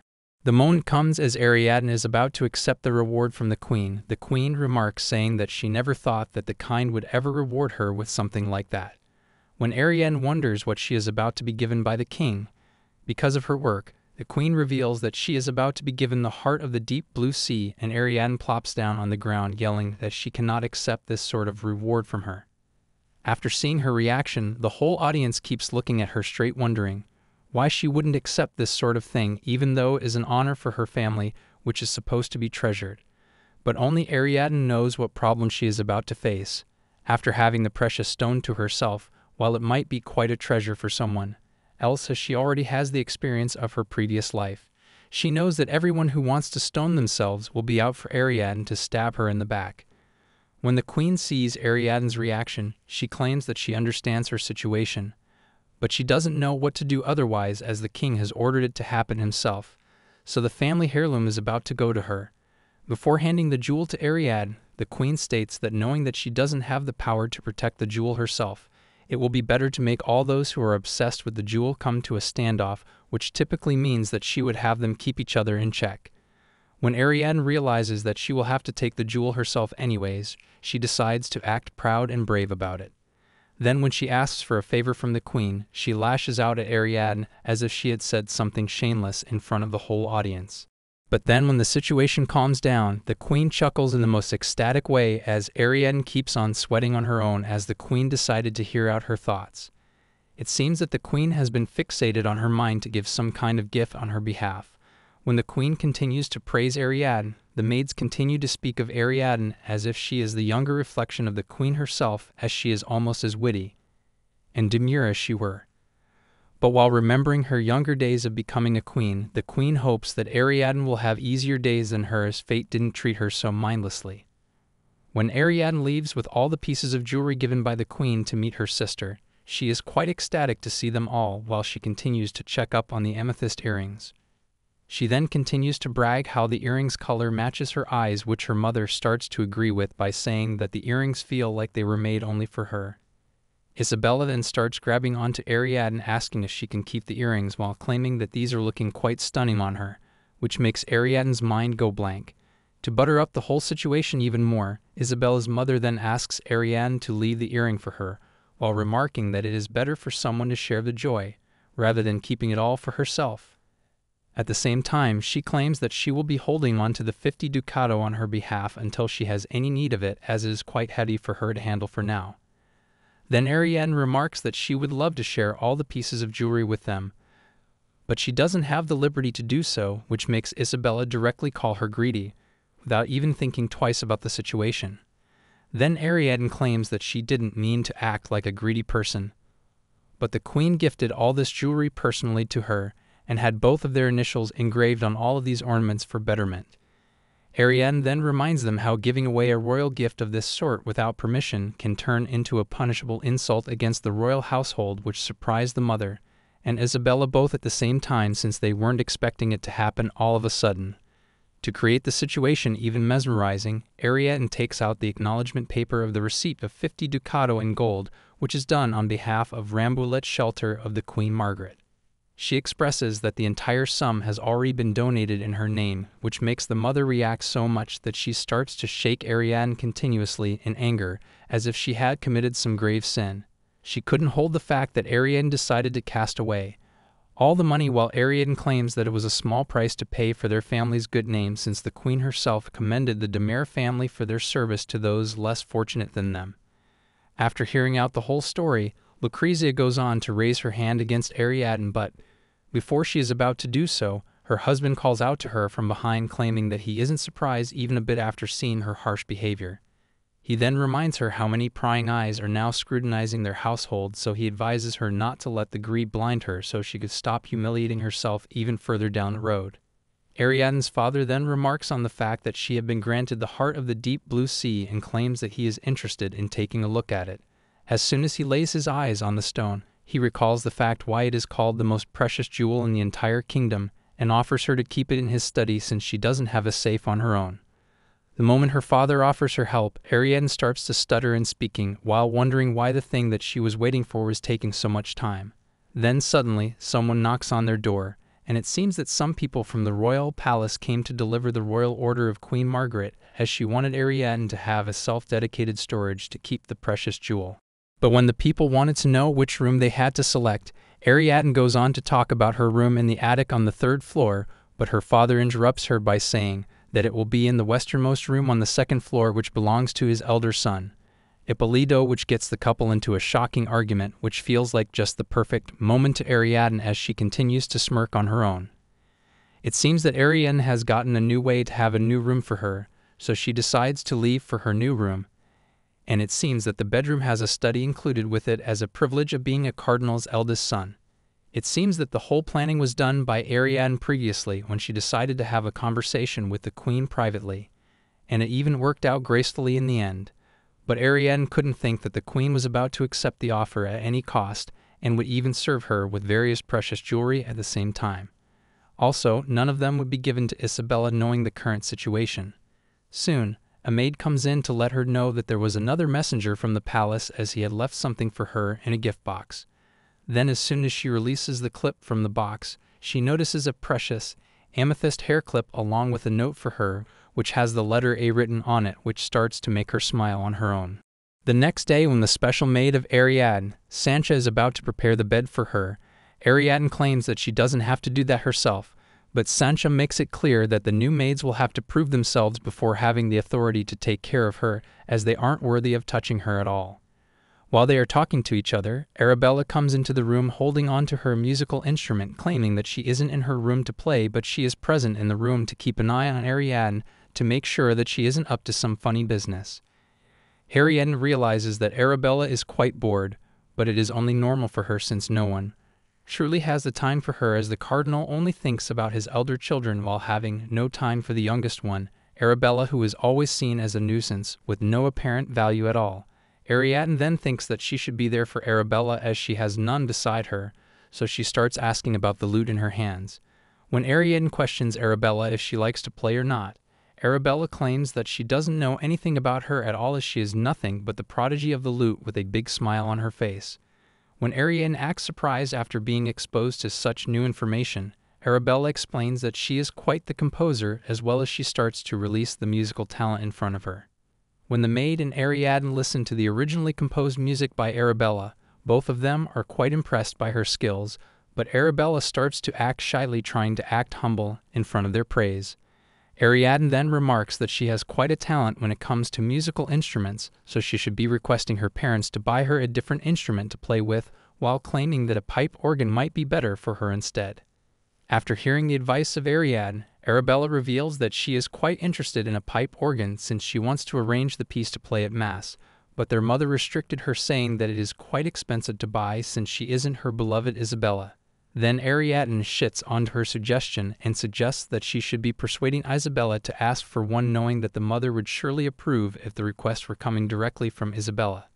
When Ariadne looks at Arabella's face, she realizes that Arabella herself knows for a fact that her parents surely love Isabella more than her, and it makes her think why she would feel pity for a child who has everything that she never had in the first place.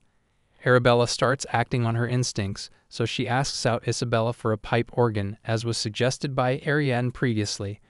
But Isabella directly claims that it isn't some toy to amuse herself with, as such extravagance is a sin that reflects poorly on a lady of good standing. Then Arabella starts to act rough to act on her feelings, claiming that she is about to use them for her music, while Ariadne remarks how Isabella's expensive foreign-made makeup and trinkets aren't a matter of extravagance to anyone. But at the same time, Ariadne knows that it is entirely in character for someone like Isabella to be a brazen hypocrite, so she decides to express how beautiful of a music that Arabella could compose on her own to ease out the situation for the little sister. Not only that, but also, Ariadne then asks Arabella if she could play for them, to which Arabella agrees easily and starts playing so gracefully that Isabella ends up being shocked after listening to her music in the end. Isabella seems quite interested in her music, and Arabella thought of creating the hymn to be played at a Mass, even though she hadn't finished it. As soon as Isabella ends up finishing the appraisal part, she asks Arabella if they can have a sisterly chat alone, which ends up uprooting Ariadne from her place in the room. When Ariadne leaves the room, she starts talking about being a worthy member of the family while patting her head, insisting that their glory is surely shared between siblings. Soon the whole kingdom of people starts talking about the Demer's young lady playing, a hymn that she wrote herself for the Mass, which makes everyone wonder how talented the sisters are, which makes them quite the combination. But it seems that instead of Arabella being promoted for the music, it is Isabella who is about to steal the spotlight out of her sister's name, claiming herself to be a God-gifted musician. Soon after, Camelia comes in to visit the premise with her partner Ottavio, since she was invited by Isabella herself, since she is a renowned connoisseur of music. Ottavio seems rather excited after seeing Isabella, as he starts to blush after meeting her, which makes Camelia quite jealous of the situation. When the couple leaves in front of her sight, Isabella promises herself that she isn't going to let Ariadne steal the limelight ever again, as she is about to take away all the glory from her, while Arabella continues to seat down inside the crowd, keeping her head down as she is hopeless as always. Back in the past, Arabella was quite amazed to get her new instrument, as she could then start playing as much as possible, as she wanted to rearrange her piece for the Mass, but at the same time, she couldn't help but wonder why Isabella would always get whatever she wants and any time she wants, while she has always said that she isn't good enough despite being her soul sister. At that time, Ariadne came up to Arabella, confirming her suspicions that Isabella asked something from her in exchange, as she had managed to get Arabella the instrument that she wanted. It seems that Arabella had to agree to let her announce her hymn under Isabella's name in exchange for having a pipe organ. When Ariadne asks Arabella if she is feeling good after getting what she wanted, it seems that Arabella doesn't know what to say about it, while she fails to understand why Isabella would only help her if she got to play her song in her name. Arabella asks Ariadne to be sure if Isabella is truly wrong or not. Ariadne claims that people don't do the right thing always, which makes her question why that wouldn't work out, since Isabella is her full-blooded sister in the first place. Arabella then starts to react, saying that Isabella might be mean to Ariadne sometimes, but she wouldn't be doing that to her, to which Ariadne decides to question Arabella why she was never allowed to have a pipe organ until Isabella suddenly asked for one. She also questions their parents, asking why they wouldn't be interested in the matter, knowing that Isabella doesn't have any kind of interest in musical instruments. When Arabella ends up hearing Ariadne out, Ariadne claims that staying silent and refusing to make a fuss only going to make the situation more problematic for her, as no one would be able to know that she was wronged by her own sister. But instead of hearing Ariadne out, Arabella lashes out at Ariadne, claiming that she is only blabbering nonsense as if her sole intention was to insult Isabella. Arabella doesn't just stay within the limits, but she even brings out the fact that Ariadne isn't a true demare, while believing that she is nothing but a fraud as she continues to tear up. As Ariadne notices Arabella in such a broken state, Ariadne reminisces about being like her once in her life, as she was in denial just like her, as truth only continues to break people in the end. But at the same time, she knows that she cannot be the one to save Arabella and thinks that she had already done what she could do for her. Then in the present time, Isabella is about to begin the ceremony in front of a huge crowd, and they are quite ecstatic to see her perform directly. But soon their face changes, as soon as the music changes into something rather uncanny, which even makes Arabella gasp in fear, as she wasn't expecting something like that to happen. The musician beside her, presenting the whole hymn, calls an end to the musical and claims that they have to end the recital because of obvious reasons, but at the same time, he hopes that she was able to satisfy her curiosity. He points out that there is some unusual part in the middle of the melody that they are working on, and when he realizes that she decided to make a bold choice by putting an extra emphasis on that part, he asks Isabella to demonstrate that part for the whole crowd. Arabella realizes that Isabella is now in a tough situation as she doesn't know how to read musical sheets on her own, but instead of backing down, Isabella starts to blame it all on the musicians for calling themselves professional, as they are having a tough time changing the scales. At that moment, Arabella thinks of having her sisters back, so she calls out in their direction, hoping to calm the situation down, claiming that the version of the score must be missing the string instruments as the change in scale wasn't intentional at all. She then starts to correct the chords, as it would be impossible for someone to play by hand to complete a segment missing from the part. But before Arabella was about to change the wave of situation, people already started to whisper among themselves, even the professional musicians hired in the ceremony. They have already realized what truly happened in the background, as nobody ever spoke about Isabella de Mere having any kind of talent for music in the first place.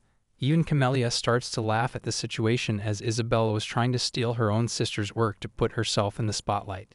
Then, to recover from the situation, their mother comes in front of the crowd to fix the misunderstanding by saying that the whole thing was composed by the two sisters in collaboration. She insists that Isabella came up with the overall motifs in the musical, while Arabella took care of the details, so it would typically illustrate her as the main composer in this situation. But at that moment, someone inside the crowd starts questioning the woman for claiming something like that, and it seems that the man is none other than Count Cesare himself.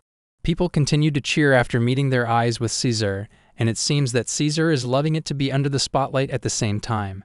Cesare then grabs Isabella's hand to kiss it with her wholehearted content while expressing her beauty. But it seems that Cesare had some other intention than only speaking about her fairness. As a rose, he brings up the topic of Isabella having no flavors, as she is trying to grasp someone else's talent while carrying a heavy load of envy in her. Isabella then starts to react in that instant by claiming that there is no way she would ever be envious of someone so beneath her, which makes him feel like he is already successful in his mission, as he didn't even need to mention any kind of name in front of her. He then goes forward with matching her intellect with her looks by mockingly calling it whole as something impressive, and even calls out the crowd of people to comment on her intellect, which makes them start to snicker at the same time. When Isabella tries to confront Cesare about his reaction, he starts to elaborate on how he came in to listen to the hymn, but he had to get entertained by something else altogether. Then, after bidding his farewell, Cesare decides to take his leave with his men, as they continue to snicker and glance at Isabella while they are about to leave, while Lucrezia and her two daughters continue to stand in the middle of the ground. Even the maids looking at Isabella start to make her feel a burning sensation in her, and at the same time, Cesare's companion, Ottavio, Isabella's own brother, asks Cesare why he had taken the instance of having such a sharp tongue this dramatic day to lighten up his mood. When Cesare doesn't follow through with his question, Ottavio claims that he thought that Cesare had taken quite a liking toward young Isabella, but even though it is a truth, she has nothing except for having a beautiful face. But Ottavio tries to calm Cesare by claiming that he might be trying to win Isabella back, by acting rough while jabbing Cesare on his hand as if he is trying to act friendlier with him. But Cesare's remark gets the simple guy Ottavio quite in a tough situation, and Cesare claims that he would love to get a drink on the way to lighten up the heady mood. Cesare then decides to ride alone on the horse and suggests Ottavio join him at the salon, which makes Ottavio wonder what kind of tyrant the man must be to act like that. On the other hand, Isabella is having a hard time getting out of her foul condition, knowing that she has no way to get herself in front of the public from now on, as even Count Cesare looked at her with sheer contempt in his eyes. She thinks that people are about to outcast her from high society, and as soon as Lucrezia notices Arabella beside her, she starts yelling at her for not keeping her mouth shut in front of the crowd. When Arabella elaborates she was only trying to help and at the same time she wanted the piece to be played with the right score, she continues to yell at her that it doesn't matter to her since her sister's reputation is now in tatters. Isabella then joins the bandwagon to claim that it is Arabella's fault that the people are now shaming her for no reason, while pointing out that it was her song. As soon as Arabella hears the word uttered from Isabella's mouth, Arabella starts to yell at her by correcting that it is her own song since she was the one who wrote it herself, pointing out the fact that Isabella is the one who stole her song in the first place.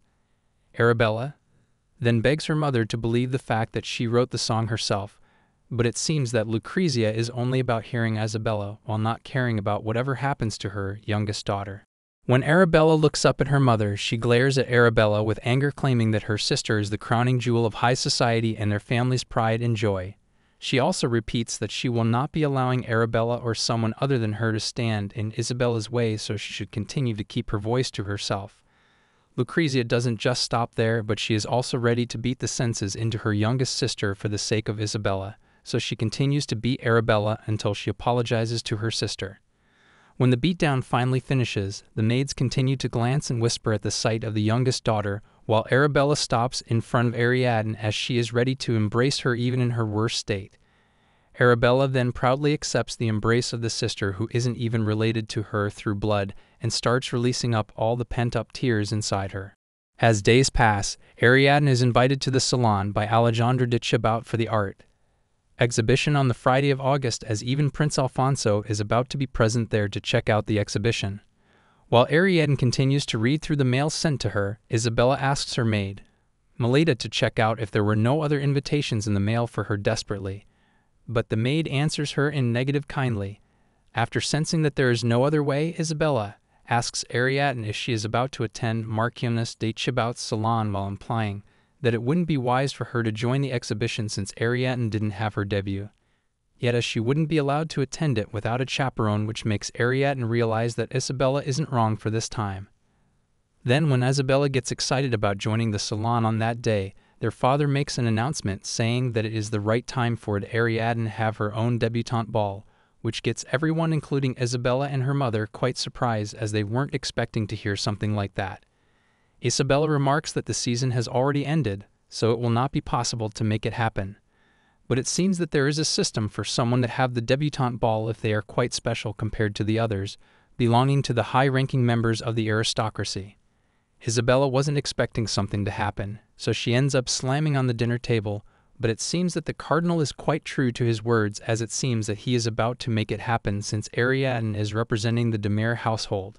As soon as Isabella hears the whole thing, she thinks that she somehow has to stop Ariadne from attending the exhibition, as it wouldn't be ready until autumn at the earliest. Isabella even kicks her mother's feet to speak up about it, so Madame Lucrezia starts acting to back up her daughter, claiming that she will soon be needed to have a physician check on her. While the cardinal worries about his wife's situation, Ariadne claims that she doesn't want the mother to have such pain for her for no reason. At that time, Isabella was quite sure that Ariadne would not be able to join the exhibition at all at the salon, but it seems that Ariadne already had some other plans in her grasp.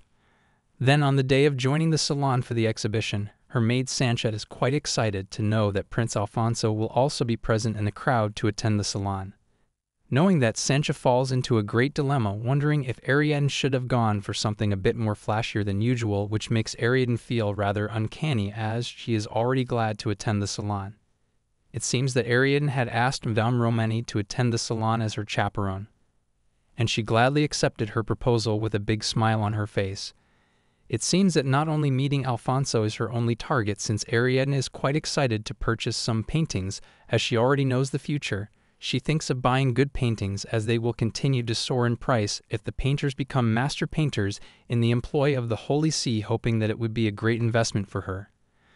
but at the same time she is quite excited to meet Victoria Nike, which is a statue of the ancient goddess of victory that is proudly standing inside the salon, reflecting its sheer beauty and intact preservation, lending its value beyond compare. It seems that the statue was already beyond repair when it was noted in the journal, and the noble who bought the Victoria Nike statue to keep it in front of their courtyard was indeed fake. Knowing that the drama is about to unfold in front of her, she starts to get excited about the fact that she is about to see the most entertaining moment of her life soon. As soon as Ariadne reaches the salon, she gets called into a place which makes everyone inside the place murmur about her, as people keep comparing her looks with Madame Lucrezia and Isabella at the same time. But it seems that Ariadne is already used to some situations like that, since it didn't change that much from her previous life. When she is about to move away from the crowd, she notices that people have surrounded Prince Alfonso to have the touch of his grace while he is brightening up the whole place. Instead of caring about the whole thing, Ariadne prepares to leave for the garden until the auction begins, knowing that people will ignore her anyways, as she doesn't want Alfonso to see her, thinking that people are always truthful about her looks. But before she is about to move away, Alfonso notices her and calls out to her, despite the fact that he was surrounded by a huge crowd of nobles. After moving away from the crowd, Alfonso meets Ariadne eye to finally greet her face to face after a long time, which brings a big smile to her face as it brightens up her mood in an instant. As soon as both of them meet their eyes, they greet each other in a friendly manner, as they are both happy to see each other. Ariadne then comments on how Alfonso had to struggle quite a lot to get out from the crowd, into which he thinks that it was nothing for him, as he thinks that Ariadne is a more important matter to him. Alfonso then expresses his exclamation, as he never thought that he will be meeting Ariadne in the salon, so he asks her, and curious to know who her chaperone really is. When Alfonso thinks that it is probably her mother, Madame Lucrezia, Ariadne elaborates that it isn't her mother, but she is being chaperoned by her tutor, Madame Romani, which feels excellent to Alfonso that she is having great company with her. It seems that Ariadne is quite happy with her outfit this time, more than the previous one, which makes him remark the topic about the hairpin he had sent to her through a messenger. After remembering about the hairpin, Ariadne claims that she will make sure to wear it the next time, as it wasn't matching with her dress this time in the event. But she couldn't manage to say that it is not really in her style to wear something like that, knowing that it will upset him quite so much. While Alfonso continues to talk about heat and skipping the fencing sessions, Ariadne leads him to someplace to look at some flowers, which gets Alfonso mesmerized by her beautiful looks along with the charming flowers blooming on the trees. As both of them enter the garden filled with flowers, Alfonso notices that no one would see them together, as all the shrubs are so tall and overgrown, which will hide them from people's glances altogether. The moment the realization hits him even more strongly, he shuts his own mouth, as he started to think about something else, rather romantic, even though he says to himself that they are nothing more than friends, to hide his red face. When Alfonso offers Ariadne a flower from one of the trees, Ariadne claims that the lady of the salon wouldn't be so amused about the situation after finding out. Alfonso insists that there are ways to hide the flowers under her skirt, as Ariadne worries about throwing the flowers away before leaving the premise. While Ariadne continues to chuckle after hearing Alfonso out, he raises his hand to lift Ariadne so she can pick one of the flowers of her choice, which leaves Ariadne in awe, as she wasn't expecting something like that to happen to her. She ends up plucking one of the most blooming flowers, and while Ariadne is focused on looking at the flower, Alfonso continues to glance at her as if she is far more precious than the flower itself. Soon, when they wrap up plucking the flowers, the exhibition announcement starts on behalf of the Marquis and Marchioness de Chibot for their hospitality, while carrying the name of Prince Alfonso de Carlo for his presence in front of the nobles. The man who is announcing the names of nobles introduces himself as Vincencio from the Republic of Porto, which makes Ariadne realize that Victoria Nike was successful at gathering a huge crowd, since she had never seen so many nobles in one place. Vincencio then begins the showdown with smaller pieces made by the finest painters, and as soon as the Virgin Mary of Narcissus is announced for the bidding, Ariadne raises her hand, knowing that because of the low popularity of the painter, nobody will be wanting to purchase it except for her. As she already knows that the value of the painter will surely go up in the future, she thinks of having the paintings in her grasp to benefit more in the future. But while she was laughing on her own, thinking that none of them will be about to predict her plans, someone beside her starts to bid on the paintings, and it seems that the person who is putting off dirt on her plans is none other than Count Cesare, the supposed villain of her life. When Ariadne glances at Cesare, Cesare glances back at her, while having the same smug look on his face, which indicates that he is trying the best in his ability to provoke her from the beginning, as he is someone who will try his best to grasp onto something that is interested in someone to make them feel worthless. Knowing what she has to do, anyways, Ariadne raises her hand once again to bid on the painting once again to challenge Cesare, and she ends up winning the bid in the end with the amount of 10 ducato. She then contemplates how she now has to pay more price for the painting just because of Cesare, but she ended up meeting her end goal for the day, since she will be able to sit back and watch the whole auction unfold in peace. Soon Victoria Nike is presented in front of the crowd, so Ariadne gets prepared to watch the drama unfold as she starts biting on the cookies in front of her in excitement. All the nobles around the whole salon start to talk about the gorgeous statue in front of them, as if they have never seen something so mesmerizing as that ever in their whole life, which has a soft shade of pink on its body. Then the anchor announces the starting bid at 1,200 ducato, which makes Ariadne remember who was the person that won the bid in her previous life. But it seems that she can now hardly remember who the person was. As she is deep inside her thoughts, Alfonso calls out to the man, claiming that he is about to start the bidding, which makes Ariadne gasp, as she didn't expect him to start bidding on the statue. Then at the same time, Count Marcello starts bidding on the statue in the amount of 1,300 ducato, which makes her think that she will be fine, as Alfonso isn't about to bid back on the statue, but she was wrong.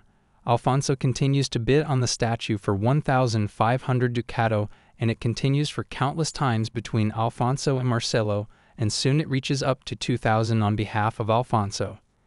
Ariadne realizes that she needs to do something about it, since she cannot let Alfonso win the statue, as she continues to whisper to herself. It seems that Cesare ends up listening to her whispers, and he ends up asking her about it. But without listening to any of her words, Count Cesare reveals to the public, claiming that Ariadne is saying one would be a fool to purchase such a sculpture, which makes the whole crowd murmur among themselves, and makes Ariadne think that Cesare must have lost all his senses. Then, after hearing Cesare utter such a thing with his mouth, Vincenzo starts reacting to it, asking it back to them, as he couldn't wonder anyone to make such a claim at any cost. Then, to shift the blame again to Ariadne, Cesare points his finger once again at Ariadne, as if it would be better to be asking her the question. But instead of pressing on the matter for Ariadne to handle, Cesare ends up demanding the man about the ingenuity of the statue, as if there are countless chances for it to be a counterfeit for some reason. As soon as he finishes his line, the crowd once again starts to murmur, wondering how the famous statue of Victoria Nike can be a counterfeit.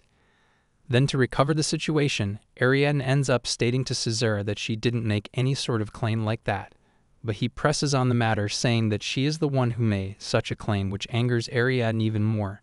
Then, to defuse the situation at that point, Vincenzo ends up calling out to Ariadne from the crowd, as she now has to explain the situation by herself, which makes her wonder what kind of sin she must have done to have such a fate on this day as well. Then Ariadne then starts to cry in front of the whole crowd, acting like a little girl who doesn't know anything about statues and their ingenuity, claiming that all of the nobles are now picking on someone like her, even though she is some silly girl without any kind of serious knowledge about the statue. But it is all inside Ariadne's brain, since she couldn't help acting like that, and since she knows that she cannot let Alfonso such garbage which has no value to it, as it can make him lose face in front of the whole kingdom if they hear that Alfonso spent that so much with 2,000 ducato.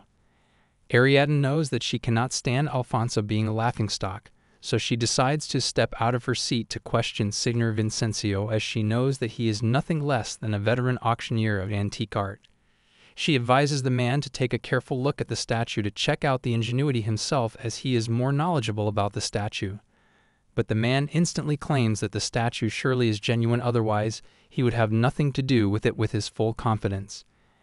Ariadne then makes the man remember the quote pressed onto the statue, as it has already been damaged, and it seems that he has quite the knowledge about it, and believes that it was then repaired in the end.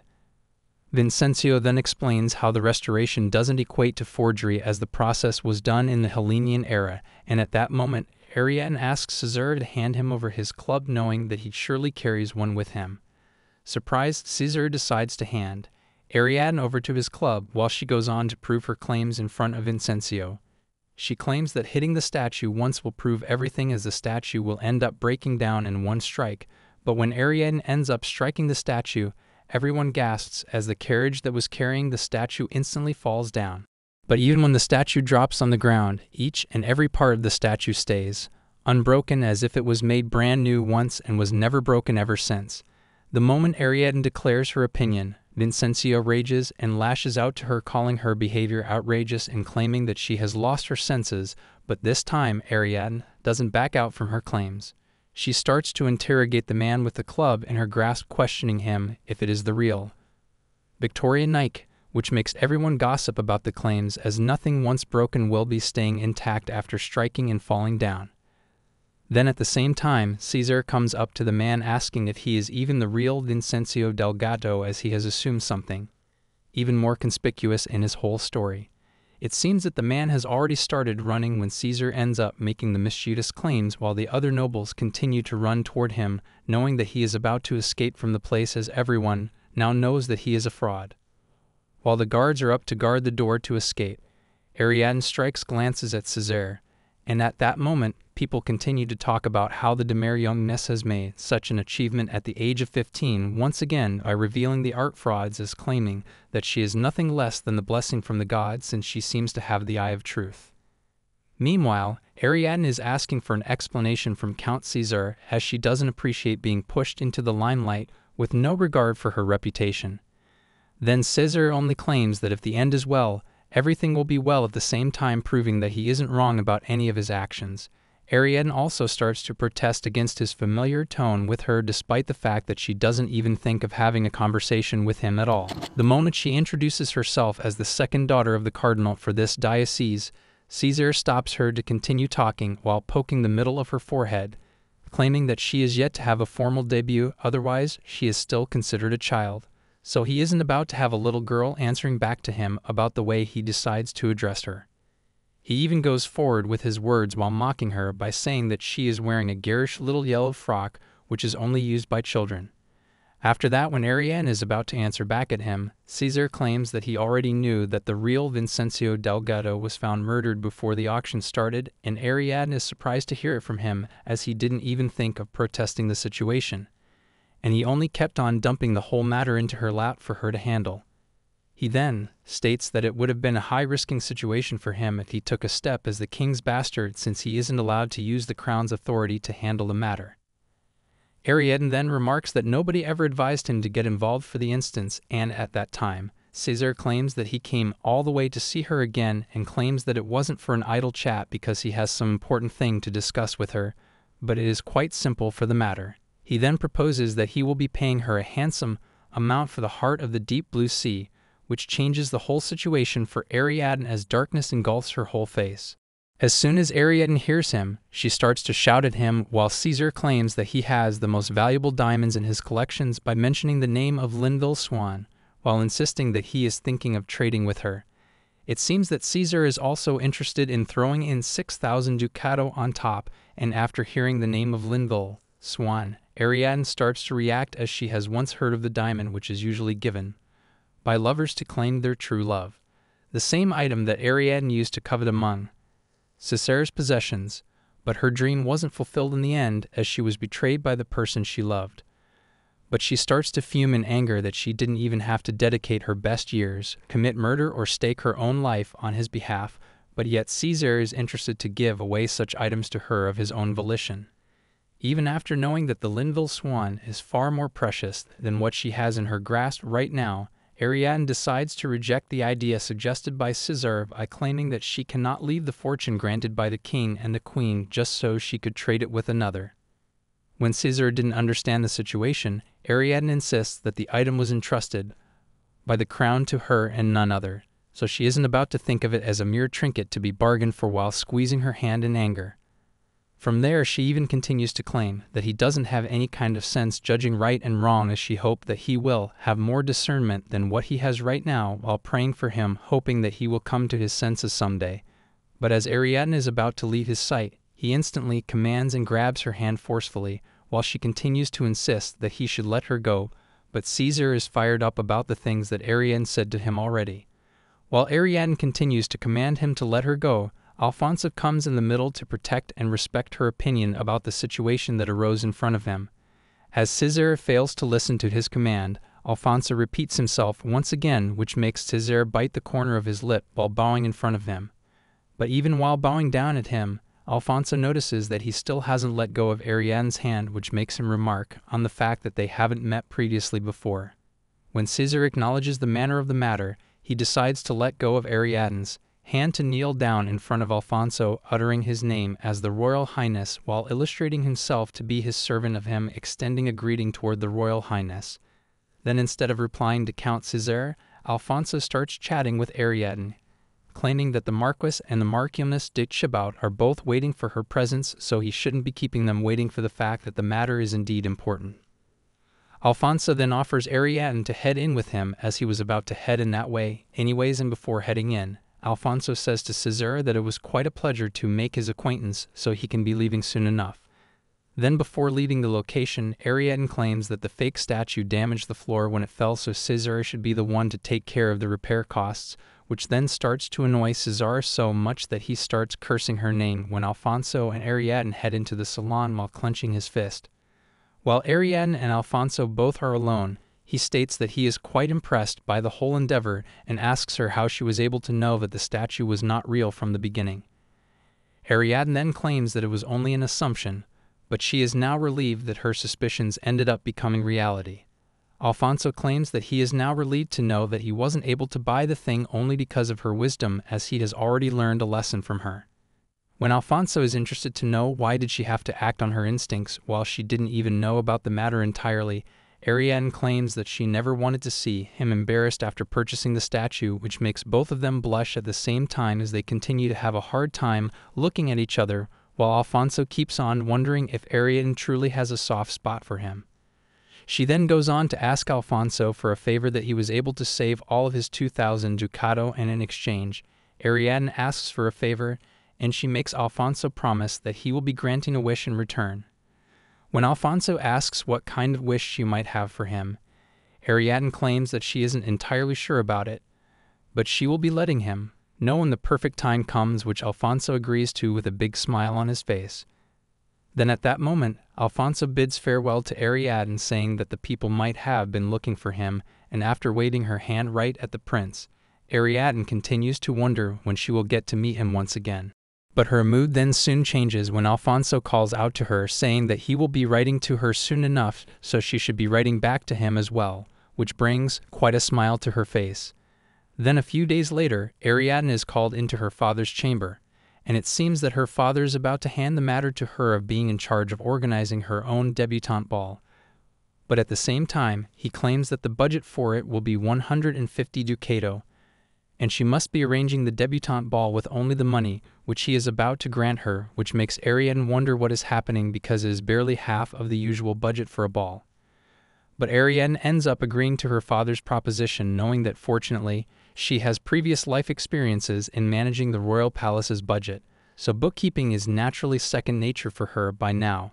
Soon a tea party is hosted by the daughter of Viscount Leonati, but even though Isabella is being taken care of by everyone present at the party, she seems rather uninterested, feeling that the whole thing is quite tedious for her.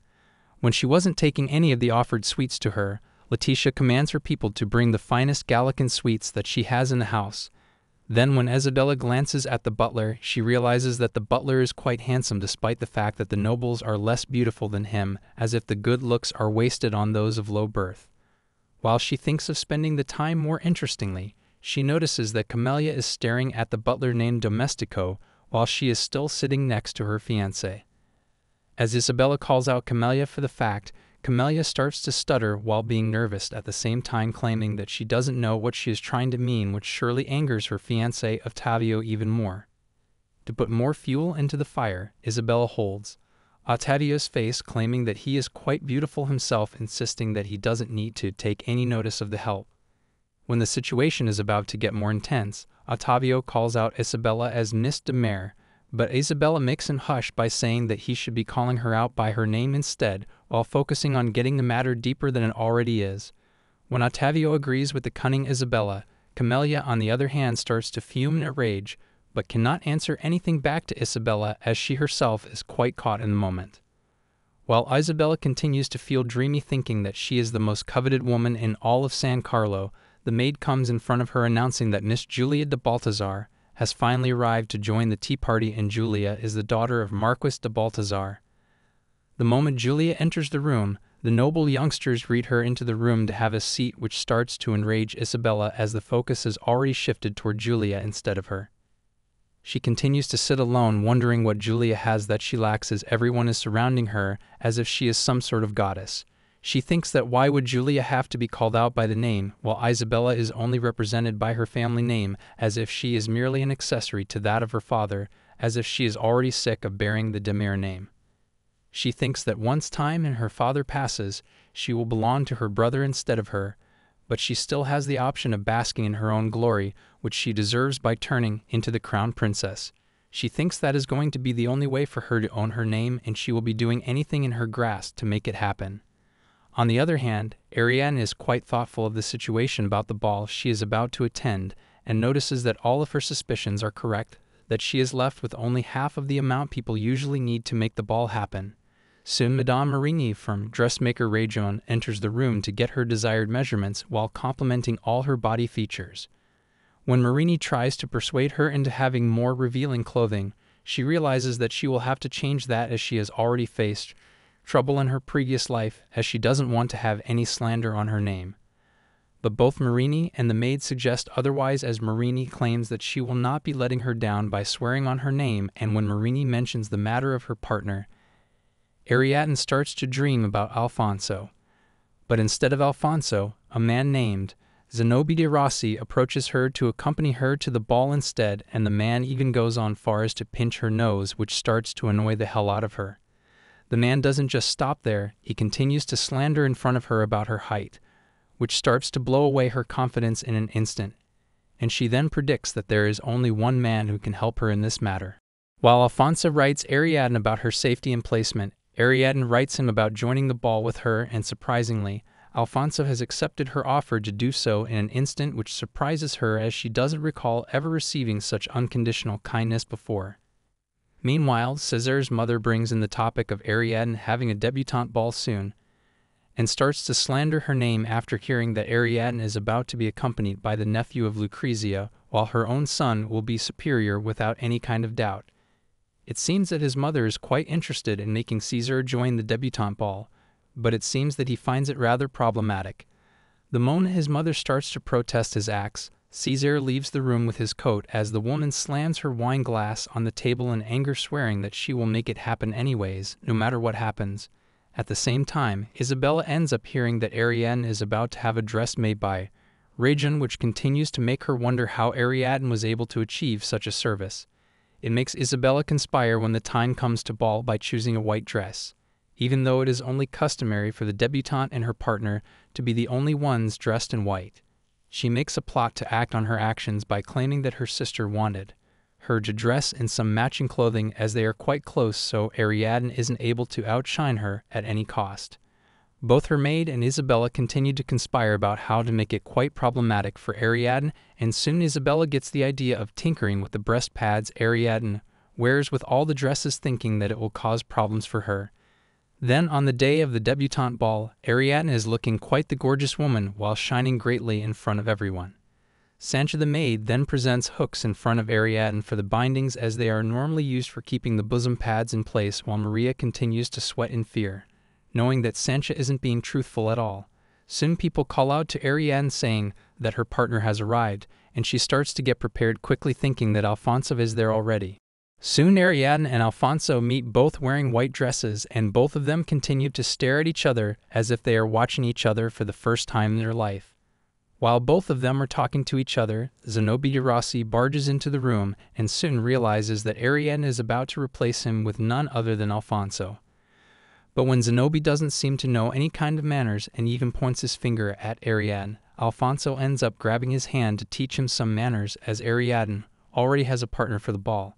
Zanobi even goes as far as to throw a punch at Alfonso, and at that time, Alfonso reveals his sword to dare the man to make a move on him. The rascal then plops down on the ground yelling, and at that moment, Ariadne orders his cousin to introduce himself, as he is in the presence of Etruscan's heir, His Highness Prince Alfonso de Carlo. After realizing what kind of crime he has committed, Zanobi starts to introduce himself by kneeling down to Alfonso and asking for his forgiveness.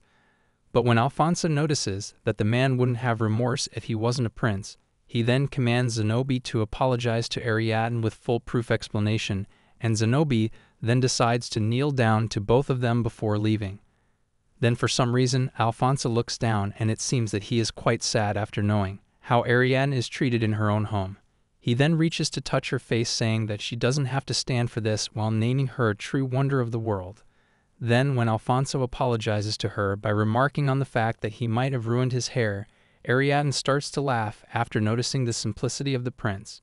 Soon the debutante hall is about to be started. The cardinal commands everyone to extend a warm welcome on behalf of his second eldest daughter, Ariadne, while holding a wine glass in his hand. Ariadne and Alfonso then make themselves present in front of the whole crowd inside, and at the same time, Isabella starts to burn in jealousy after noticing Alfonso with Ariadne. But while a royal introductory message is about to be presented, Cesare enters the hall with an announcement letter in his hand, claiming that he is about to be presented as her partner for the debutante hall, which surprises Ariadne as she wasn't expecting something like that to happen even in her wildest nightmares. Even though Cesare can be seen representing himself as the partner for Ariadne's ball, it seems that the only reason Cesare is doing this is that he was ordered and forced by his mother. But when he notices that Alfonso is the man accompanying her to the ball, he suddenly starts to get interested in it as he desires to ruin their day. He then announces that he was advised by the king himself to accompany Ariadne, and after completing his lines, he goes on to raise his hand for Ariadne as he is ready to take her hand for the dance, claiming that he just wants to complete the order of the king. When Alfonso detects the deepening of the situation, he starts convincing Ariadne that she will be fine from then on, and goes on to bid farewell to her, which makes Cesare smirk on his own as if he is conspiring something. When Cesare starts dancing with Ariadne, he is quite impressed to see her from up close, as he didn't expect her to be so suited up and classy. He then begins promising then how he will start acting nicely with her, but her answers make him realize that she isn't like the other women. He then starts thinking how thrilling it will be for him to steal her away from Alfonso, as she is his sole love interest. At the same time, Isabella notices Alfonso standing all alone, and Isabella goes on to drop the vase to make it look like he asked her to dance with him in the public. When Alfonso grasps the situation further, he doesn't have anything else to do in his ability, so he ends up agreeing to her proposition. Isabella starts conspiring against her sister to Alfonso, but he isn't a kid who can be swayed that easily, which angers Isabella a lot. On the other hand, as soon as the dance ends, Ariadne runs away from Cesare to meet Alfonso once again as the waltz is about to begin. When Alfonso meets Ariadne once again, he asks for her hand to begin the waltz with her, as he knows that she will agree, and it happens accordingly. Then, while dancing, Alfonso claims that he couldn't realize the beauty of Isabella, as he only could talk about her having a resemblance to her sister. When they are ready to take the dance to the next level, suddenly the breast part of the dress rips out, which astonishes them both. The moment her dress rips apart from the middle, Ariadne couldn't help but wonder, thinking that now the whole audience can see her bosom in front of them. But as soon as the incident occurs, Alfonso covers her dress with his jacket to get her to the powder room, but Ariadne instructs him to take her to the second room. As soon as they get inside the bedroom, the maids hurry up to help Ariadne, as she is badly in need of their assistance. While Alfonso tries to help her with mental support, Ariadne starts trembling, remembering what had happened in her previous life because of the comments and remarks made by the general public. When she begins to sob all alone, Alfonso goes on to give her some mental support, but he is also unable to do so. But after getting some courage on his behalf, he then goes on to hug Ariadne to console her, making her believe that everything will be all right as he is beside her. Ariadne then starts to feel better, but she is still in shock, thinking that everyone had seen her out and open. Alfonso tries to calm her down by praising her beauty, but Ariadne doesn't seem to understand. Then when Alfonso elaborates on her beauty, knowing the reasons for him to cover her body as he didn't want anyone else to see her, suddenly, Alfonso gets up from his seat, claiming that he has overstayed, and leaves the room to let her have some privacy. While Ariadne contemplates what has happened, Alfonso tries to keep himself calm, knowing that he has to suppress his urges to stay as a gentleman. On the other hand, noblewomen continue to discuss the unfortunate events, and Isabella is still unsatisfied with the fact that it wasn't fake bosoms made out of foam that came out in the open. Knowing that she has to dirt on Adrienne's character, Isabella claims in front of everyone that Adrienne might have done it intentionally, blaming her desperation, which starts to make everyone talk. When the women around Isabella continue to put dirt on Adrienne's name while including the name of Alfonso in the list, Alfonso instantly calls Isabella out on her jealousy. Isabella then tries to blackmail Alfonso with her innocent look, which gets supported by the women around her, and Isabella continues to feel like she is about to get embraced by Alfonso soon enough. As Isabella starts to sob in front of the whole crowd of nobles, Alfonso falls into a great dilemma as he doesn't know what to do anymore, and Isabella continues to keep her act of being a sobbing innocent noble lady, so Alfonso gets forced to console her. Then when Alfonso is about to approach Isabella to console her, she starts to think that her planning is going well according to the results, but the moment the situation is about to go further, Adrienne enters the room having even more emanating aura around her, which astonishes the crowd. At that moment, Adrienne approaches her sister to ask what made her cry this way, and when Isabella doesn't go on to answer, Adrienne repeats her question, which gets followed by again a hollow drama created by Isabella. It seems that Isabella is trying to sway Adrienne's mind about the things she said about her body, so she starts to sugarcoat her words to make them more appropriate to Adrienne, which starts to awestruck Alfonso as well. But Adrienne isn't someone who can be manipulated this easily, so she directly questions Isabella about how she could say those things about her body while sobbing at the same time to flip her own game on her. Now this time, Adrienne is the one who is getting on the nerve of Isabella, claiming that she is scared and everything, mentioning that she doesn't want the sort of dirty praises that makes people look at her in a different way.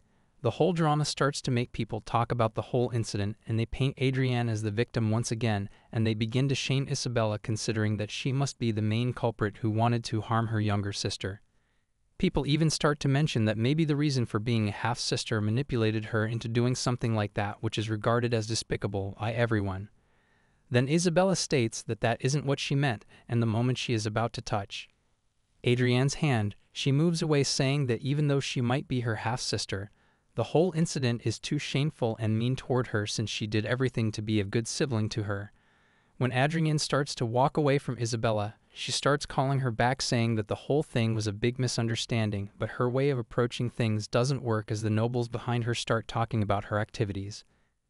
They can now predict that Isabella matched each other's clothes out of spite, as the whole incident is now transparent to everyone. Then they begin to discuss how Isabella was the one to spread the embarrassing news, as she claimed that her sister tore her dress because she enjoyed receiving the attention, which paints Isabella as a wicked person who would do anything to go against her sister. As people continue to talk about it, Adrienne is seen smirking devilishly, moving away from the scene, as she can now guess that her plan surely worked in the end. The moment Adrienne reaches the stairs of the second floor, Isabella approaches her once again, calling from behind, and the moment she notices that Adrienne didn't hear her, she starts haggling with her by holding onto her hand while cursing her by saying various names. Isabella is trying her best to confront her sister, claiming that she made up lies about her, and the moment she tries to raise her hand against Adrienne, Adrienne grabs her hand, almost instantly, to call her names, whispering in her ears to show her true color. Adrienne even wishes that Isabella can die anytime she wants, and warns her to be careful the next time, as there are chances that she will be hurting herself if she ends up crossing the line, which gets Isabella quite speechless. She has nothing more to do than curse in Ariadne's name. Sometimes later, Isabella is seen contemplating her choices, as she predicted that Adrienne would never utter a word against her, but now all her dreams are crashing down on her head. She realizes that she will have to make a move as well, and it will be by using her countless friends. By using them, Isabella thinks that Adrienne will be completely isolated from high society. Then Isabella goes on to cry directly to her friends to let them know about her bad luck and everything, so they can instantly start consoling her for it. She starts telling them how Adrienne was the one who wanted her to wear a white dress, and she doesn't know why the others are talking about it, as if she wanted to do it herself. Isabella then adds that she even lent her clothes to Adrienne and helped her to adjust to San Carlo, and not only that, but also she even helped her in her studies, asking if she didn't give much effort to her.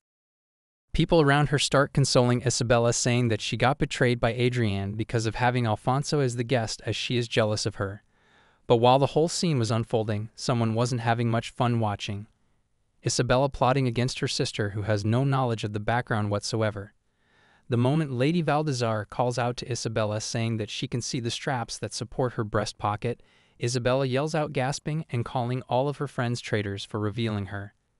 Then Lady Baldassare approaches Adrienne to invite her to the tea party that she is about to hold at her house the next week, and Adrienne couldn't believe that she is living in reality. Right now, as it never happened before in her whole life ever. Adrienne immediately accepts her invitation and states that she will be looking forward to the event gladly. In the next scene, the cardinal looks shocked after knowing that 300 ducatos will be cost for a simple ball and 500 ducatos for an extravagant one, and the fact that he only let Adrienne have only 150 ducatos to prepare for her ball starts to feel obscene to him.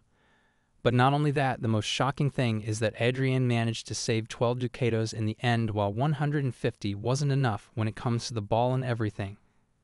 Then Adrienne leaves the detailed ledger to her father obediently, and the cardinal is shocked to see that Adrienne can create a ledger in the first place, as he never taught her how to create a ledger. She then elaborates that she found a book in his study room, so she followed and tried to make over it from there. After hearing that, the cardinal immediately orders someone to call Lucretia into his room, and she is in a dilemma about being called in all of a sudden. At the same time, Lucretia is confused to see Adrienne behind her, and when she finishes looking back at Adrienne, the cardinal demands her answer about how she had been managing their money, but as the cardinal has never asked this sort of question, she is astonished since the man has never interfered with household affairs. But then the idea of him getting an idea of his husband realizing that she had been pickpocketing money for her family back home starts to take a heavy toll on her. The cardinal then brings up the fact amount of money her wife used for Ippolito's farewell party last time, even though there were only a few guests. To begin with, she still went over 5,000 ducatos without taking permission from him. Then he also brings up the fact that she used 50 ducatos just for Isabella's dress for the ball. Instead of backing down, Lucretia claims that it is natural for someone to use up that amount of money while hosting a party, and to back up her statement, she starts adding the fact that it has been 20 years since she started managing the household affairs, so he should have some confidence to trust her. Feeling that yelling might get her better foot ground, she starts remarking on the idea that now he cannot have the level of trust in his own wife, and at that moment, the cardinal fires up, remarking that she should be the one repaying the trust he has given her up until now. He starts elaborating how Ariadne managed to host a ball with 138 ducatos, as it just tells him how extravagantly she had been spending their family money. The amount of 138 ducatos starts carrying a heavy mark inside her mind, and the cardinal makes the decision to have Ariadne directly manage her own expenses, while Isabella isn't allowed to spend more money than Ariadne either. But Lucretia isn't about to take it all in, since she doesn't think that it is fair for him to let Ariadne have a fraction of her authority, since she considers Ariadne as a concubine's daughter. She starts blaming the cardinal that he isn't willing to consider herself as his wife right now, as she starts bringing up the fact that Ariadne is nothing else than a bastard's child to her, so she cannot have permission to deal with family finance. Instead of listening to the blabbering of Lucretia, the cardinal shouts at her, saying that she must not have him repeat his words, while ordering her to get out of the room, making his decision final. Lucretia starts to think that the main culprit in this whole thing is Ariadne and starts to look at her narrowly, but ends up leaving the room, knowing that she isn't about to change the situation anyhow right now. As she leaves, the cardinal starts discussing the matter of what happened during the ball and asks Ariadne if she thinks that there was an issue with the dress shop to know about her opinion on the incident. Ariadne starts becoming honest, with her father stating that the incident started to arise after she received the dress, and she adds that she will be looking into it further so she can inform him about it later. Before finishing the conversation, the cardinal suggests that she should be knowledgeable enough when it comes to managing her subordinates and advises her to be careful in the future. But above all that, the cardinal announces that she will be receiving 10 ducatos every month going forward from now on as a reward from him personally, so she can manage her own finances, which makes Ariadne feel that she might have gotten to the first checkpoint of her mission, as she now has a fraction of Lucretia's authority. Then, while Ariadne is having a conversation with her maid, she asks Ariadne why she didn't think of letting the cardinal know about the reality behind the dress incident, and Ariadne remarks on the fact that they don't have any definitive evidence just yet. It seems that when the ball ended, both of them thoroughly examined the dress, as there were two questionable points. The first one is that the hook was made from silver, and the second one is that there were traces that someone had deliberately torn off the thread that was sewn up front of the dress, which made it easy to rip the dress even with the slightest pull. Even though Ariadne believes that Isabella must be the one who is behind this whole incident, she doesn't have any kind of evidence that will be enough to convince her father. She then suggests to her maid Sancha that they should start gathering evidence one by one, which will be enough to destroy Isabella with one critical hit. At the dinner table, the cardinal announces that the incidents that happen inside the house cannot be leaked to the public and suggests to Ariadne that she cannot criticize her sister Isabella in front of the public even if she makes a mistake in the first place. Ariadne realizes that the cardinal is mad since he got a fraction of the idea that they do not get along, so Ariadne decides to play defensive and promises him that she will be more careful in the future so it doesn't repeat ever again. Then the cardinal brings up the topic to Isabella, asking her why she would start blabbering about her younger sister's body, since a fully grown lady should know when to speak and when not to speak, especially when it is about their younger sister. Instead of clarifying the incident to her father, Isabella starts crying in front of the dinner table, stating that she didn't say those things, blaming it on Camelia, who questioned that Ariadne might have been the one who made the incident occur intentionally. After hearing that, the cardinal gets confused and Lucretia roars, saying that he should be believing his daughter more instead of listening to the others while embracing the devil, Isabella calling her pitiful. Then when the cardinal gets excited, shouting that he might have misunderstood the situation, frightened Arabella ends up dropping her food on the table, which makes the cardinal remark her activity as filthy and dirty. Even her own mother despises her actions when her father starts walking away without eating because of her and starts moving on her own with Isabella. As Arabella starts to cry, Ariadne comes in the middle to calm her down while suggesting that she can eat it slowly and head upstairs afterwards, stating that it isn't her fault. Arabella calms down after feeling the warmth of Ariadne's love and agrees with her opinion, so she continues to eat calmly. Meanwhile, Prince Alfonso is called into his mother's chamber for attending to the debutante ball of Ariadne, and as the situation gets tense between them, the queen hands him over a report of the Valois Grand Duchy of the Gallico Kingdom and its daughter, Larissa de Valois, who sent a marriage to a proposal to him, recalling being his engagement partner. The name Larissa starts to take so much of a heavy toll on Alfonso that he gets speechless all of a sudden, as he has never even met the woman in his whole life. His mother informs him that the Gallico Kingdom's diplomatic delegation will be visiting them next month, since they are interested to talk about the marriage proposal in person.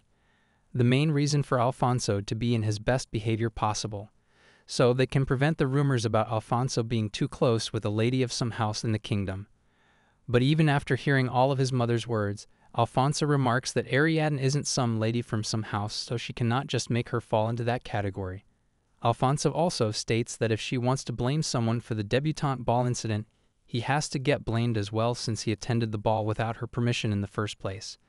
After hearing that, the queen starts to lash out at Alfonso, since he isn't someone normal and the sole heir of the Etruscan Kingdom, which is the reason he cannot be positioned with any woman. The queen then starts to elaborate on his fixed partner, who is also at the marriageable age, having a great reputation, and if the whole scenario causes some kind of bad effect on Ariadne for the impossibility of their marriage, he would be the one blamed for it in the end. She then insists Alfonso that they should immediately stop sending letters to each other and meeting alone whenever they want from now on, before the matter gets even more serious in the future. In the next scene, Ariadne can be seen getting welcomed by her newly made friend on the debutante ball ceremony. The moment she arrives inside the mansion, she starts to wonder what kind of discussions the ladies might have in a tea ceremony, which starts to take a toll on her, wondering if she can cope around with these women. The moment she enters the place, she starts hearing one of them crying and yelling, wondering if the person she loves is about to marry her or not, despite the fact that she and her partner are both already engaged. Ariadne takes it lightly, knowing that these are the conversations the ladies might have in their prime, so she should take it all lightly. But the situation gets serious for Ariadne when she starts hearing the name of Isabella. She starts to listen to it more closely. It seems that Isabella has ruined her relationship with her partner, as the man was enchanted by Isabella rather than taking her side at that time. Ariadne realizes that Isabella is going so far as flirting with her close friend's man, while doing her best in high society, which is quite impressive. Ariadne suggests the lady not to worry, as she is merely messing with him, which startles the lady, as she wasn't expecting to see Ariadne in the party. Ariadne then adds that Isabella will start running away if her man approaches her, as she just loves their attention in the first place. Ariadne knows that she craves for attention, but when the situation gets serious, she will retreat and run away, knowing that she cannot handle the heat. The same thing was done to Cesare in her previous life. The lady starts to get better, and she thanks Ariadne for comforting her, praising her for her humbleness, while Ariadne considers it all as her sympathy. Then the lady starts to praise Ariadne for being such a nice sibling to Isabella, and she wonders why Isabella would talk so badly about Ariadne. The lady then exclaims, saying that only if she knew about Ariadne before, she would have stopped Isabella beforehand. Surprised, Ariadne asks her what she is talking about, and she then starts to reveal the truth, stating that Isabella was the one who spread the lie, that Ariadne intentionally ripped her dress for everyone to look at her. Not only that, but also, Isabella spread that Ariadne liked to show her breasts, and for the first time Ariadne realizes how toxic her half-sister can be. The lady doesn't stop there and elaborates that Isabella secretly wears breast pockets to make her breasts look bigger, as she thinks that Ariadne likes to show off her breasts. When Ariadne gets the whim of the whole incident, she learns that the lady is even eager to betray her own friends to get close to her one way or another. As she already knows, people like her would like to get close to someone one day just to stab her in the back someday, so she cannot trust any of them in this whole scenario. But Ariadne is satisfied to learn what kind of place it really is, since it might be useful to her someday. After learning the whole theory behind it, Ariadne uses her chance to reveal the truth of what Isabella said to her father about Camelia, and everyone, including Camelia, starts to react after learning that. Camelia couldn't comprehend that Isabella would end up making such a lie about her, and Adrienne starts to use the option of using her sister's enemy against her, and she is happy with the fact that she ended up making Camelia hate Isabella, which might be useful to her in the future. Meanwhile, Cesare questions Ottavio how to seduce some woman who doesn't like him, and Ottavio is surprised that Cesare would ask him such a thing, while he is the expert of all women-related things, as he is the playboy of the capital. Then Cesare remarks how he has never chased a woman in his life before, and women always came up to him at first. Ottavio starts to gasp while listening to him and suggests him to going after the woman the old-fashioned way, which is by sending flowers and gifts, since there is no woman who would reject flowers and gifts.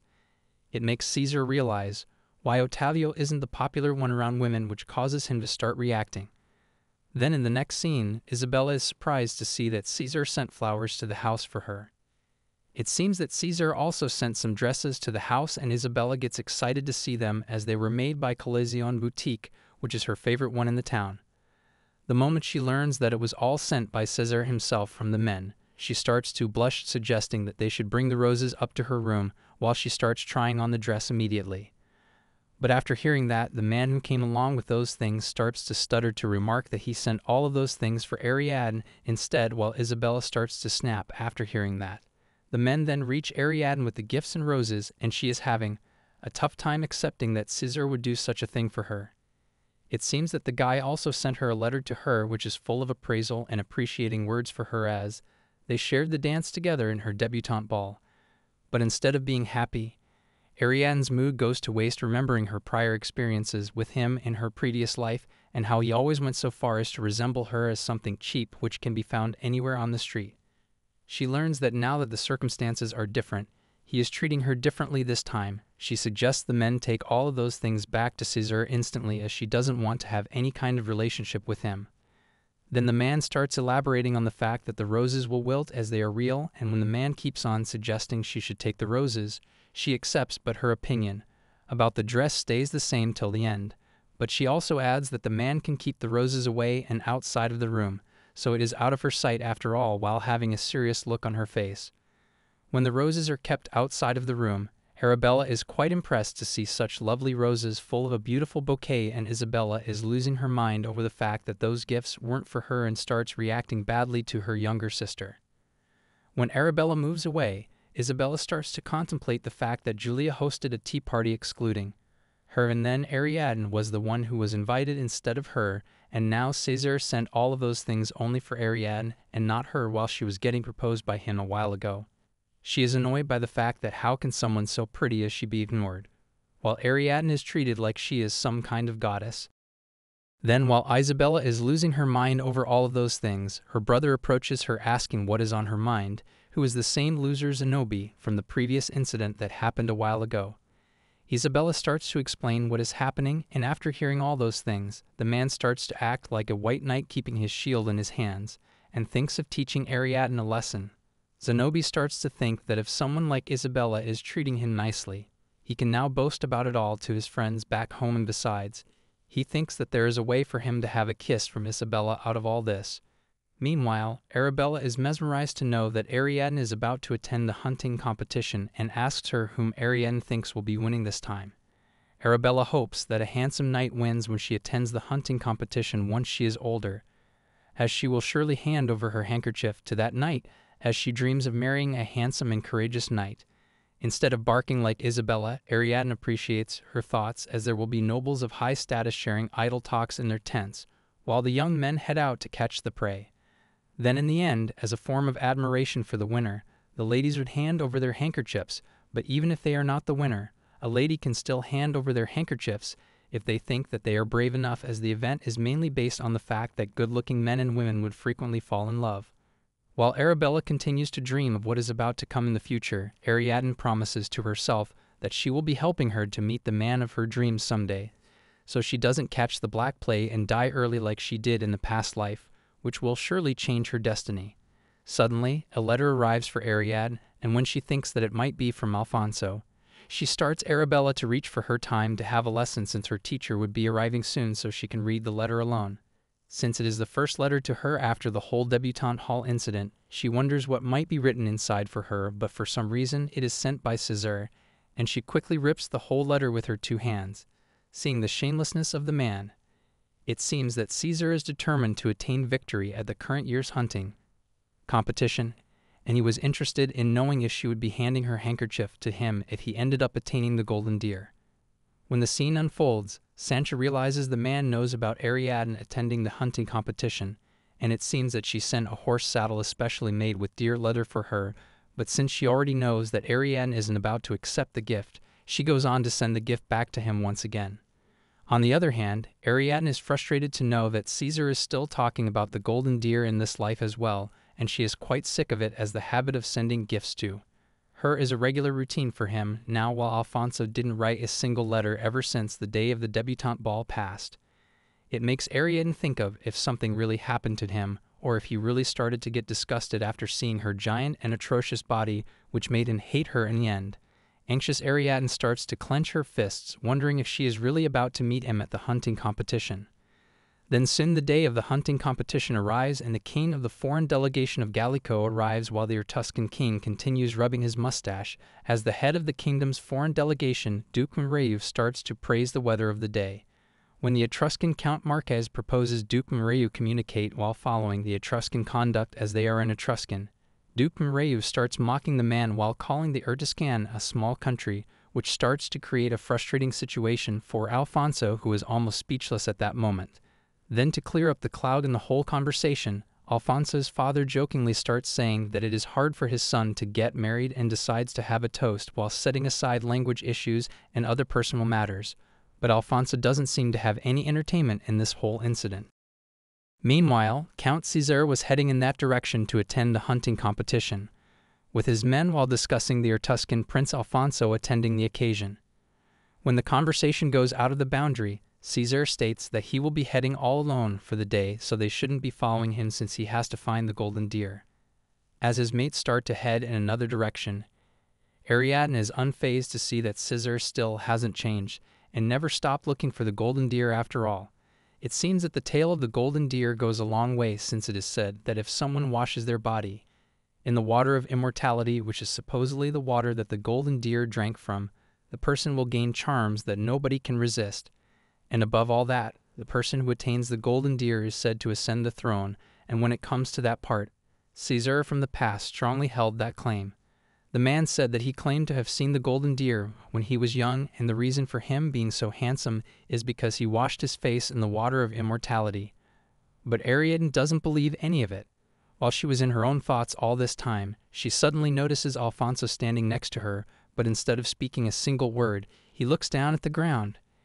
Ariadne believes that the reason he is acting like that is that they are in a formal event, so she starts to giddy up her horse to move away, but she soon realizes that there is nothing much to do for her. even though she wants to stay in the tent, but she knows that there are all of her art nymphs are present, so she thinks that it will be better for her to wander around the place instead. At that moment, Zenobia approaches her to have a conversation, but as she is already in a bad mood, she states that she doesn't have to say anything to him. She starts to move away. Suddenly, Zenobia starts to get rough, saying that she is daring to act up without knowing her place, as she thought of harassing his pitiful Isabella, and he also adds that he will not be standing still if she does that one more time. After hearing that, Ariadne smirks as he is fussing over this because she knows that he is trying to look good in front of Isabella, but she is ashamed to see him doing such a thing, as she is his cousin after all. When he acts like he didn't hear it all, Ariadne suggests he should mind his own business instead of minding others, as he doesn't have a single ducato to his name, which shocks the man.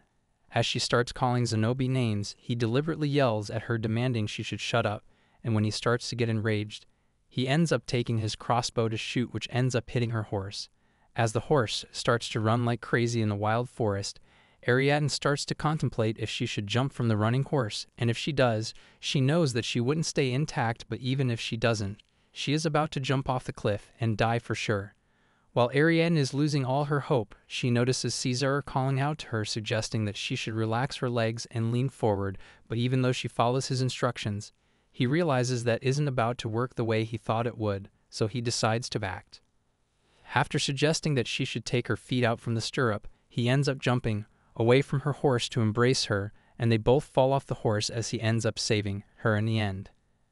As soon as Ariadne regains her consciousness, she starts to feel anxious about Cesare staying silent, doubting about his well-being and not knowing if he ended up dying after getting hit while falling down on the ground.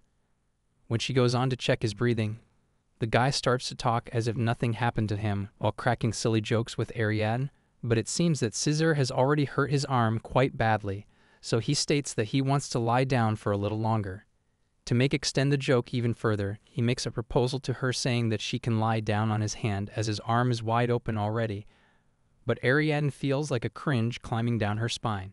She suggests to him to stop joking around and get up, otherwise she would have to kick his arm to make him get up.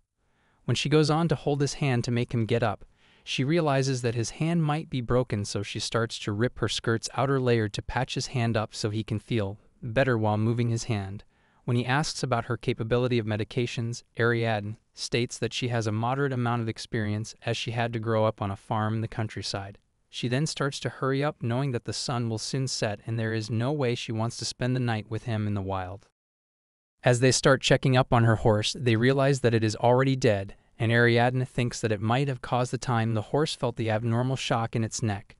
Suddenly, Cesare notices the crossbow bolt in the horse's body, and when he asks Ariadne about it, she decides not to answer, realizing that he might create a more complex situation after knowing about it. Cesare suggests she should talk about it on the way, as they are about to have a lot of time together on the same day. Cesare suggests Ariadne get up in front of the horse, but she insists that she will be walking down the road so he can ride the horse himself. He doesn't get the point of why she would refuse to ride the horse, and unfazed Ariadne claims that she has her own reasons, since she doesn't want to be in his arms while riding the horse because of the prior experience with him. But Cesare continues to make even more silly jokes about her spending the night with him, which doesn't work at all on Ariadne, since she already knows what she wants in the first place. Meanwhile, the Count of the Etruscan Kingdom is busy negotiating with the Gallicos Duke, since the one who was supposed to be Alfonso's companion was the Grand Duchess Suzanne, but now the situation is changed, since the companion was changed from Suzanne to her little sister Ralisa. But the Gallico Kingdom's Duke isn't about to hear any excuses related to that, since they can do nothing, as Suzanne died in the most unfortunate way because she caught the plague. After her little sister Ralisa de Valois was chosen as the suited companion for Alfonso in the end. At that moment, the Count claims that the only thing that is about to fix the situation is increasing the dowry from what was agreed upon before, and all they are asking for is 20 cannons and the Gallico army's recipe for gunpowder, so the offer will be more suitable for the Etruscan king. After hearing everything, the Duke thinks that they are thinking way ahead of themselves, since they are asking for both cannons and gunpowder recipe, but according to the Etruscan Count, he isn't the one who intended to buy the inheritance of Etruscan's seat of power, though marriage, so he cannot be the judge of that. But the Duke isn't about to budge from his position, and only thinks that the Etruscan authorities do not think highly of Ralisa, as if she isn't able to fill in for Suzanne. He makes a proposal saying that Relisa will personally be visiting the kingdom of Etruscan, so the Etruscan authority is able to judge her quality before they get into a relationship to be sure whether she is suitable to become a queen. On the other hand, as Cesare and Ariadne are both riding through the forest, he keeps on, insisting that they can be sitting together, but Ariadne sticks to her point, so that doesn't happen. At the same time, Cesare is astonished to hear that her cousin would do something like that to her, no matter how angry he was based on that time's situation, which almost ended up her killing her in the process. He suggests to her that she should have plunged a knife into Zenobi's horse beforehand, and he makes sure that from this time on, whenever she is in trouble, she can count on him, as he will be arriving to solve all of her problems right away. As they continue to bicker on their way to the outside of the forest, they both notice the golden stag drinking tea from a nearby lake, which astonishes Ariadne so badly that now all of her doubts have vanished in an instant. As she knows that the one taking the stag's head will be the king in the future, she notices Cesare glancing right at the stag as if he is targeting it. When she thinks that the guy will be leaving her to catch up to the stag, she starts getting off the horse so he can head into the stag's direction, so he can capture it. But it seems that the man is thinking otherwise. He isn't interested in catching the stag, since at that point he would have to leave her in the middle of the forest, and he doesn't want to do that. Exclaimed Ariadne asks why he wouldn't want that, as he explained the whole fascination of him catching the deer in his letters, and Cesare starts making jokes about her reading all of his letters carefully. When Cesare notices that the stag is gone, he goes on toward the pond thinking that it can be considered the fountain of youth, and suggests that she can also watch herself with him, thinking that her face might become beautiful because of it. As Cesare washes his face, Ariadne thinks that his face might sting after getting in touch with the water, and he confirms that it surely does.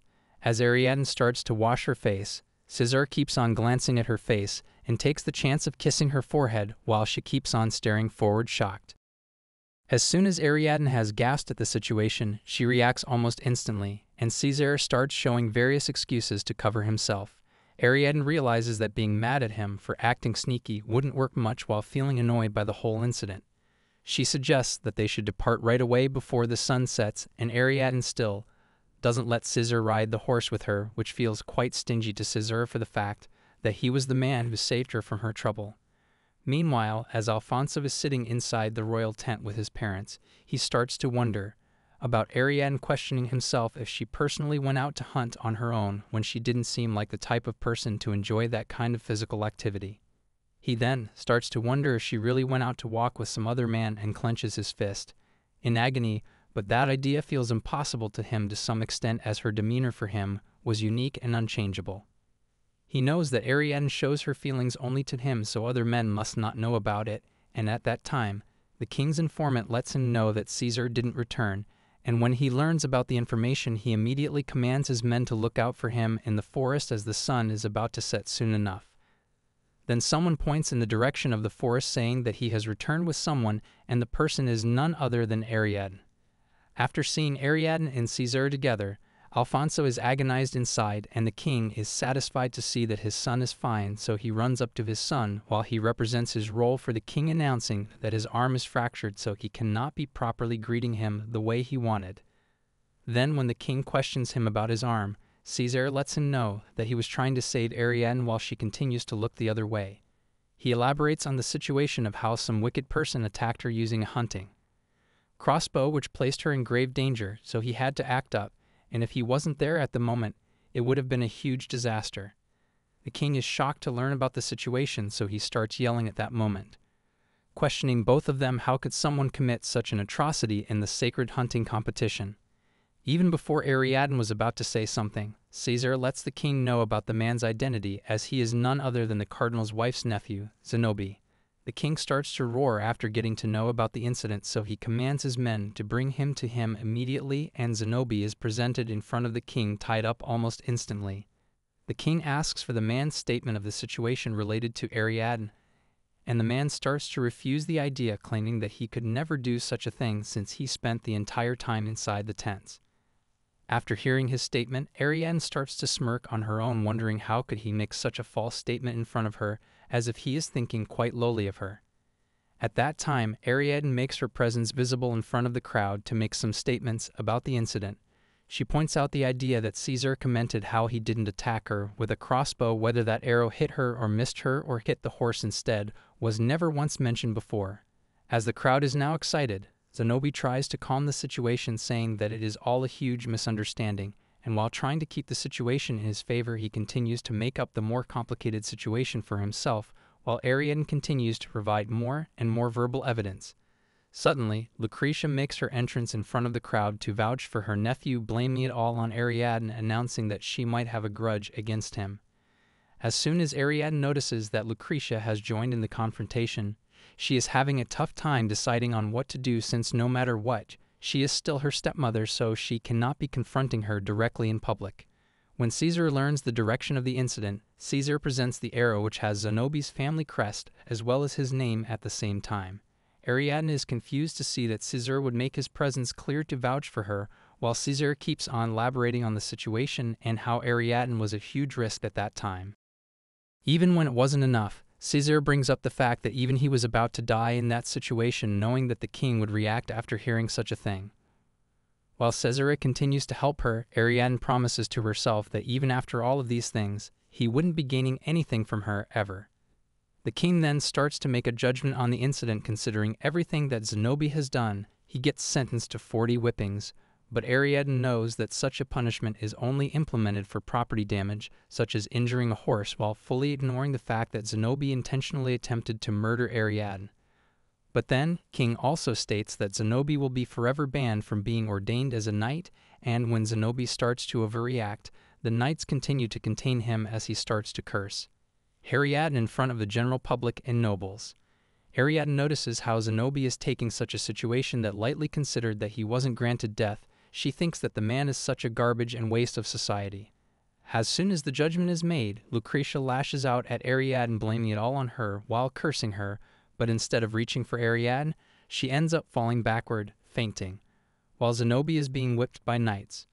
After all that, Ariadne is having a tough time to make a decision whether to thank Cesare or not, considering that he was the one who helped her in the end, while confused Alfonso keeps on standing away from them as he doesn't know what to do in that situation. As soon as Zenobia is inside the cardinal's mansion, he starts to interrogate the man about his intentions for hurting his own daughter, even though he had been providing for all of his expenses this whole timeline of 20 years. As Zenobia is interrogated, he ends up slipping the idea through his mouth and reveals that Isabella was the one who wanted him to do that, which starts to spiraling the situation even more. Isabella instantly starts to state that Zenobia is lying through his teeth, commenting on the fact that he has already lied in front of the king, so it shouldn't be a shocking thing to learn that he would also be lying at home in front of them. Then Zenobia claims how she was the one intended to teach Ariadne a lesson, and Isabella starts to brag how he was the one who intended to do that at first. But instead of focusing on their loser-like bickering, the cardinal asks Isabella what was done to her by Ariadne, that she ended up hating her that much, with a serious look on his face. When Isabella starts to stutter, he starts to remark how much harm it has caused to Ariadne, as she had to get rescued by some man in the forest, and comments how no one would do that to their younger sister, no matter how much they hate them. The cardinal announces that Isabella will now have to read the entirety of a historical book and finish writing a report on it, and until then, she will stay grounded inside the house. Then, when Isabella gets speechless, he orders his men to drag Zenobia outside so they can cut both his arms and ankles, while he starts to yell in fear and agony. As Zenobia's part gets resolved, the cardinal announces to Lucretia that he is a priest, which makes him unable to form his own family, so there was no way he will be making an announcement for her to make her his legally recognized wife, so he decided to take the best care of her instead, just because he was grateful to her. But until today, he decides that he will no longer keep his eyes closed because of these obvious reasons, as he knows that she had been secretly sending money to her own family. He remarks that he already knew about it way before, but he stayed silent about it since he was grateful to her, and announces that from now on Ariadne will be inspecting Lucretia's account book, so she will have to get the account book checked by her every week. Then he advises Ariadne that she doesn't have to keep her eyes blind just because she is her mother, and if she finds anything suspicious, she can bring up the topic to him privately. As the cardinal moves away, Lucretia starts to react harshly to Ariadne calling her names, and Ariadne leaves the room to move on to her own to have a conversation with her maid, Sancha, as she doesn't know what to do. Sancha is rather happy to know that it finally happened, since she will now be able to get her some payback for all the unfair things that she done to Ariadne. After the incident is resolved, Ariadne is wiser, seeing how the play can get flipped for each and every small reasons. Then a few days later, Sancha arrives to Ariadne with the account book from Lucretia, and it seems that even though she didn't have the intentions to get them checked, Sancha managed to recover them forcibly. Ariadne notices the state of the account book is horrible, and while checking on the books, she starts asking Sancha about the matter that Lucretia had been receiving a lot of letters recently. According to Sancha, it seems that Lucretia's family is constantly pestering her while demanding for their living expenses and ordering her to send more money for the pitiful and crippled Zenobia. It seems that her family is constantly berating her while telling her to end her life and so on, which is a total mess. Sancha also lets Ariadne know that the deer leather saddle that was returned back to Cesare by her has arrived to her once again from Count Cesare.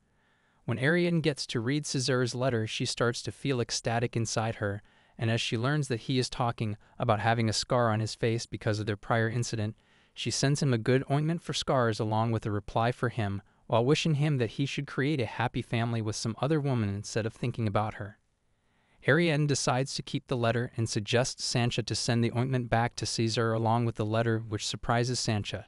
She leaves 3 more letters for Ariadne, and it seems that it was Alfonso wrote to her, who is ashamed of his father for making the punishment, despite the fact that Zenobia made a grave crime, while apologizing to her for not being able to see her in the hunting ceremony.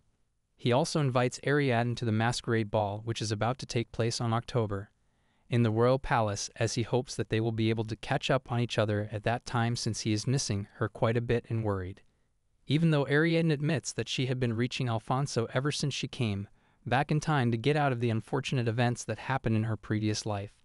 After constantly meeting him, she even started to miss him at some point, but even so, it seems that Ariadne would never be able to make a place for him in her heart, no matter what. According to Ariadne, she thought of their relationship as a deal that benefited both of them, as she would marry Alfonso and break away from her parental household so she could block Cesare's treachery and help Alfonso ascend the throne unscathed. This was her intention from the start, and she even suppressed her sense of guilt and tried to get closer to him. The second time she met him, she seduced him, but she ended up feeling butterflies while forgetting all about her guilt, which turned into pleasure later. But now she has lost sight of her objectives after he let her heart be swayed by a single letter from Alfonso, realizing that she had been a fool in love and fort that she had thrown everything away and given up on her life. Ariadne realizes that she has to get her acts together and that she should be focusing on what she has to do as she makes up her mind, thinking that she will marry Alfonso in this life so he would be able to take her away from the Demir household. On the other hand, she will be able to prevent Cesare's treachery, but she won't be falling in love with Alfonso or with anyone else for that matter, as she will secure the spot beside the king and become the queen, which will be done for the sake of her freedom and safety. Meanwhile, in Lajone's dress shop living room, Lajone seems to have a fit after conversing with Ariadne for some reason, as she thinks that agreeing to her deal will be ruining the reputation of her dress shop, and at the same time she thinks that the cardinal will be cutting ties with them, saying that she cannot give Madame Lucretia a rebate. Rebate works as returning a portion of the sales to the buyer, and if Lucretia received a rebate from the dress shop, it would be the same as buying a dress for less than what is written in the account book in the first place, as it could be made into a secret fund.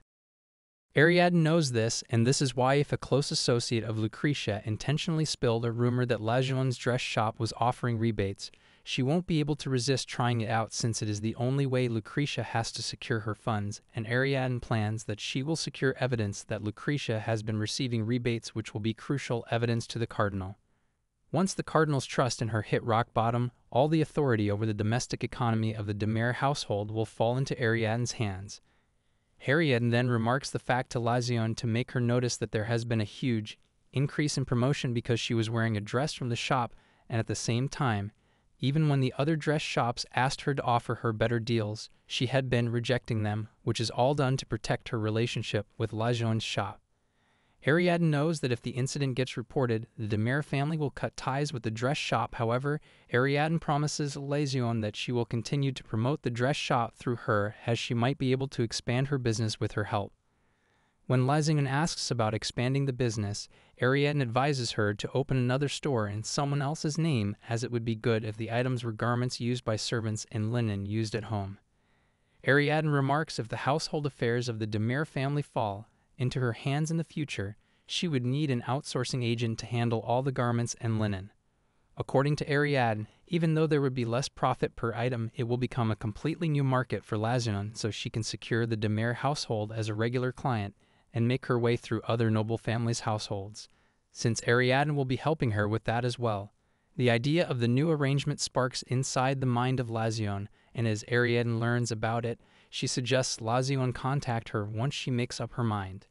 Then a few days later, Sancha finds out that a fabricated purchase of the perfume on the day of 3rd August was made on behalf of Lucretia, and Ariadne is proud of her to see that she can now read without having any issues. Even so, Ariadne remarks that she cannot be touching Lucretia's personal expenses even on purpose, which makes Sancha react as it feels unbelievable to her. Then Ariadne makes her take a look at the receipt from Lazion's dress shop and commands Sancha to bring the closest servant to Lucretia to her, as she will have to set a mousetrap for her enemies. On the other hand, Cesare continues to read the boring letters sent by various noble ladies and continues to crumble them with his hand as they are too boring for his taste. While he and his mates continue to poke through the piles of letters, and it seems that Cesare is even playing with the married ladies in the kingdom. His mate thinks that Cesare will be dying in the hands of a woman who would stab him in the back, and at that moment, Cesare was looking right at a single letter as a holy grail. The moment his mate goes on to touch it, he smacks the man, which gets him even more excited, but even till the last moment, Cesare keeps it secret and goes on to write another letter for Ariadne, promising that he will even dedicate the whole kingdom to her. At that time, Alfonso makes a proposal to the Count asking him if he could invite Ariadne to the detached palace in the south, and the Count feels like the whole sky is about to crash down on his head after hearing the words out of Alfonso's mouth. He insists that Alfonso cannot have a female visitor at a time like this, and Alfonso thinks that it will be fine if it is a male visitor, just so he could dress Ariadne as a male so they both can spend quality time together. As Alfonso continues to daydream about it, he goes even further into his dreams, as if they are about to spend their whole life together. He knows that even though he cannot invite Ariadne specifically, he could meet her at this time at the masquerade ball after all. But the situation changes for him as he gets to know that Larissa is about to come to visit in time for the masquerade ball at the dinner table, even though the ceremony is known to celebrate St. Michael's birthday. The king starts to insist that the princess really wanted to attend, and since she wants to get married to Alfonso, she is rather sweet to him. Then his mother remarks that Princess Valo is Alfonso's guest, and which is the main reason he should escort her throughout the entirety of the masquerade ball, and it only has to be him particularly and no one else, so he can ensure that there would be no diplomatic issues. After going through the situation, Alfonso isn't ready to make another single comment about the situation, so he only continues to answer his mother's statements positively. Then he starts writing a letter to Ariadne, letting her know that there will be someone else visiting from the Gallico Kingdom, and he had been tasked with escorting the guest during the masquerade ball, but he really wanted to see her after a long time. He apologizes to Ariadne for not being able to do so and lets her know that he will be sending another letter at a later date with regrets. Ariadne starts to feel like everything is continuing to happen just like in her past life, and the guest from the Gallico Kingdom is Princess Larissa, who is Alfonso's prospective marriage partner. Even in the past, Larissa attended the ball and completely fell in love with Alfonso, but because of that specific incident, the marriage proposal turned to dust, which forced Alfonso to get married to Isabella. But according to Ariadne, it is fine if the woman is Larissa for some reason, and while she is conspiring to do something about her future, Arabella is poking around the room of Isabella. As soon as she enters the room, she is mesmerized to see that the room is filled with amazing and expensive jewelry, and after noticing them, she starts to wear each one of them continuously to try them on. At that time, she notices a hairpiece and realizes that the tips are amazing, and the moment she clasps one of them on her hair, the maid starts to call out to Ariadne, which gets her so scared that she ends up putting it inside some kind of chest to run away to check up on the mask that Ariadne ordered. Arabella goes on excitedly to check out the mask that Ariadne ordered, but when she notices that the whole hall room was filled with a serious atmosphere, she starts asking Ariadne out about it. The moment Ariadne looks back wearing her scary mask, Arabella shrieks terrifyingly, calling the mask quite ugly.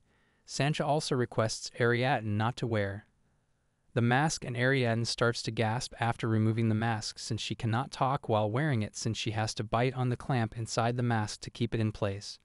According to Ariadne, the mask is named Moretta mask, which is considered mute and Moretta, and when Arabella suggests she should order another one, Sancha states that they do not have enough time to make a new order. Ariadne starts to get into a tough situation, as she never thought that something like this would happen since she never used the same mask beforehand.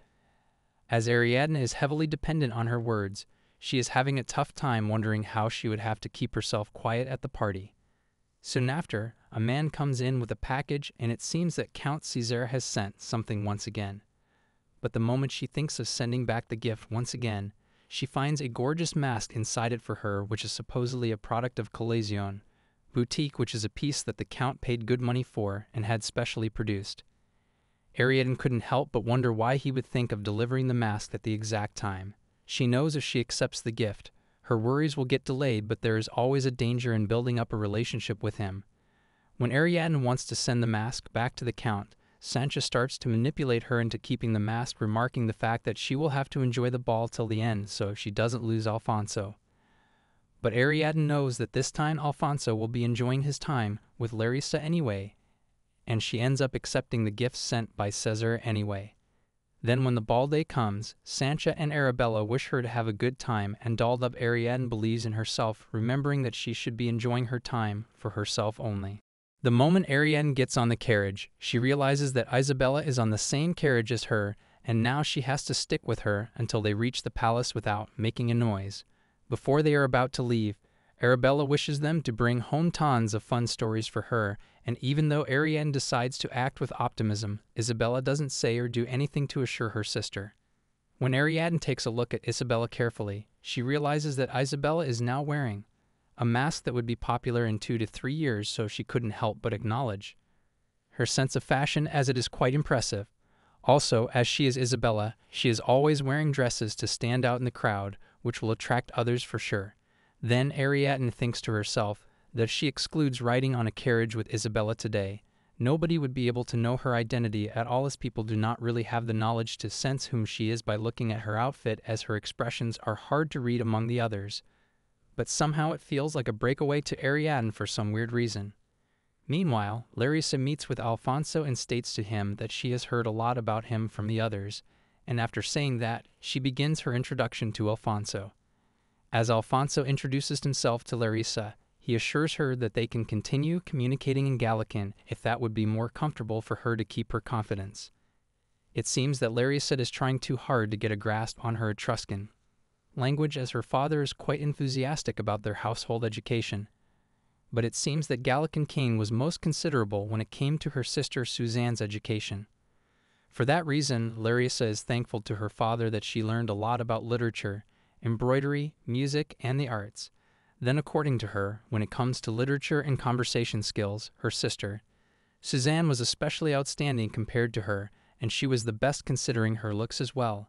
She also knows that people longed for her sister more than they did for her. And then Alfonso remarks that she also has beautiful white skin, so she shouldn't be talking about her sister so much to make her feel better.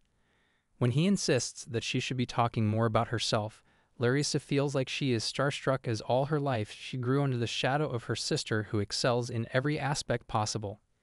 Even though she loved her sister so much, she also resented her, while on the outside she envied and praised her sister, as everyone was only interested in her. As nobody was interested in hearing her stories, she just had to talk stories about her sister to receive their affection. But now, all her thoughts are changed just after hearing these words from Alfonso. For the first time, Larissa feels like someone is interested in her only, and Alfonso just became her dream prince. She thanks her sister for dying, as she promises that she will look good for the prince. She asks Alfonso if she can paint him in a still life painting, as she likes painting flowers or vases in order to look good in his eyes. She starts to brag about herself, letting him know that she even won a prize at the Fried Montpellier a few years ago, and when he remarks that the award is only made for married women, she shrieks after knowing that since even Suzanne was awarded. As soon as Alfonso meets eye to eye with Ariadne, he almost goes speechless, and he asks Ariadne if he ended up meeting the right person hurriedly. After seeing Alfonso's ability to guess her identity, Ariadne asks Alfonso how he has gotten all the way outside, in the garden, and Alfonso lies to her about the situation, saying that he was strolling through the garden and ended up in front of her. Then Ariadne starts to wonder what might have happened to Larissa, and even though she wanted to ask him that, she doesn't think that they do not have that kind of relationship, so she skips that matter. While she was having a hard time beginning their conversation, Isabella was sneakily looking at both of them through the bushes and guessed that Ariadne was having a secret rendezvous with Prince Alfonso. Meanwhile, as Cesare was walking down the stairs, he felt happy that nobody could find out his identity and thinks of the day as a great day, but he thinks that it is a pity that he has to cover his pretty charismatic face and accepts it anyways. He thinks that no matter what the situation is, it will be worthwhile for him to check how effective it is for the women around him. Suddenly, someone behind him calls him by his name, which shatters his dreams even in the beginning, and instead of hearing from the woman, he starts to head on while the woman starts to call him from behind, recognizing his voice. He knows that he has to pretend like that even if he just met an old friend, because this is the beauty of the masquerade ball. As he continues to stroll on his own, he knows for a fact that he hasn't been attending the ball ever since he was a kid. He reminisces about himself running through the garden as a kid, the time when he hated his mother for scolding him all the time, but instead he liked the queen as she always gave him snacks whenever he came to play. He would always happily head over to the queen instead of caring about her identity, as he reminisces how the king used to love Alfonso more while calling himself his only heir. As soon as he noticed the king playing with Alfonso, the king would head over to him to slap him on the face, yelling at him and saying that he doesn't have the allowance to enter the royal palace as he wishes. He would scold him, saying that he has to return to his mother, and when he claimed that he wanted to play with his mother and father, he would always disregard the fact that he was his father after all. He would scold him so much that he would cry while looking down at the ground, and even the queen started looking down on him. As Alfonso cried in shock, both the king and the queen would continue taking care of their son, making him remember that he doesn't have a single good memory inside the royal palace. While reminiscing through the past, he notices Alfonso and Ariadne together, making him realize that he isn't about to have any good memories of the place. Anyways, as the person whom he is interested in is with Alfonso right now. As Alfonso continues to have a chat with Ariadne, both of them hold hands together, and suddenly, Cesare makes his entrance, taking Ariadne's hand in his hand, which shocks Ariadne. When Alfonso notices the unknown man, he suggests to him that he should better go away as he doesn't know him, and at that time, the crown from his head falls down on the ground. At that moment, Caesar reveals his face, expressing that he doesn't have to show his courtesy to the royal family as it is the masquerade ball. Both Ariadne and Alfonso are shocked that the unknown man is no one other than the count himself, and Caesar recalls how he doesn't find the occasion amusing as the prince told him to let go of Ariadne. He insists that the one who should be getting his hands away from Ariadne is indeed Prince Alfonso and not him, as he begins questioning him about Princess Larissa. Cesare advises him not to play with an innocent lady's heart, to go look for his valued foreign princess, and at that moment, Cesare takes his hand over to Ariadne to come with him, remarking the fact that she should let Alfonso go away. When Ariadne is having a hard time guessing about the state guest, Cesare shames Alfonso for not even telling her who the guest was in the first place. After hearing everything, Ariadne suggests to Alfonso that he should go on to look for Princess Larissa, and she is also about to accompany him in doing that. After hearing Ariadne, Cesare starts to react, asking Ariadne if she doesn't feel mortified, asking Ariadne if she doesn't know that she cannot be with Alfonso since he is discussing marriage with the princess of the Gallico kingdom. Cesare tries to convince Ariadne to leave him alone, but Ariadne proves him otherwise, saying that she doesn't have any kind of relationship with Alfonso, which shocks Alfonso as well. Ariadne remarks that she was never asked out and she doesn't meet him with any kind of personal motive, suggesting to him that he shouldn't be looking at their friendship in a bad light. After hearing Ariadne, Alfonso regrets her not telling her about his feelings and not elaborating on the matter of Larissa to her.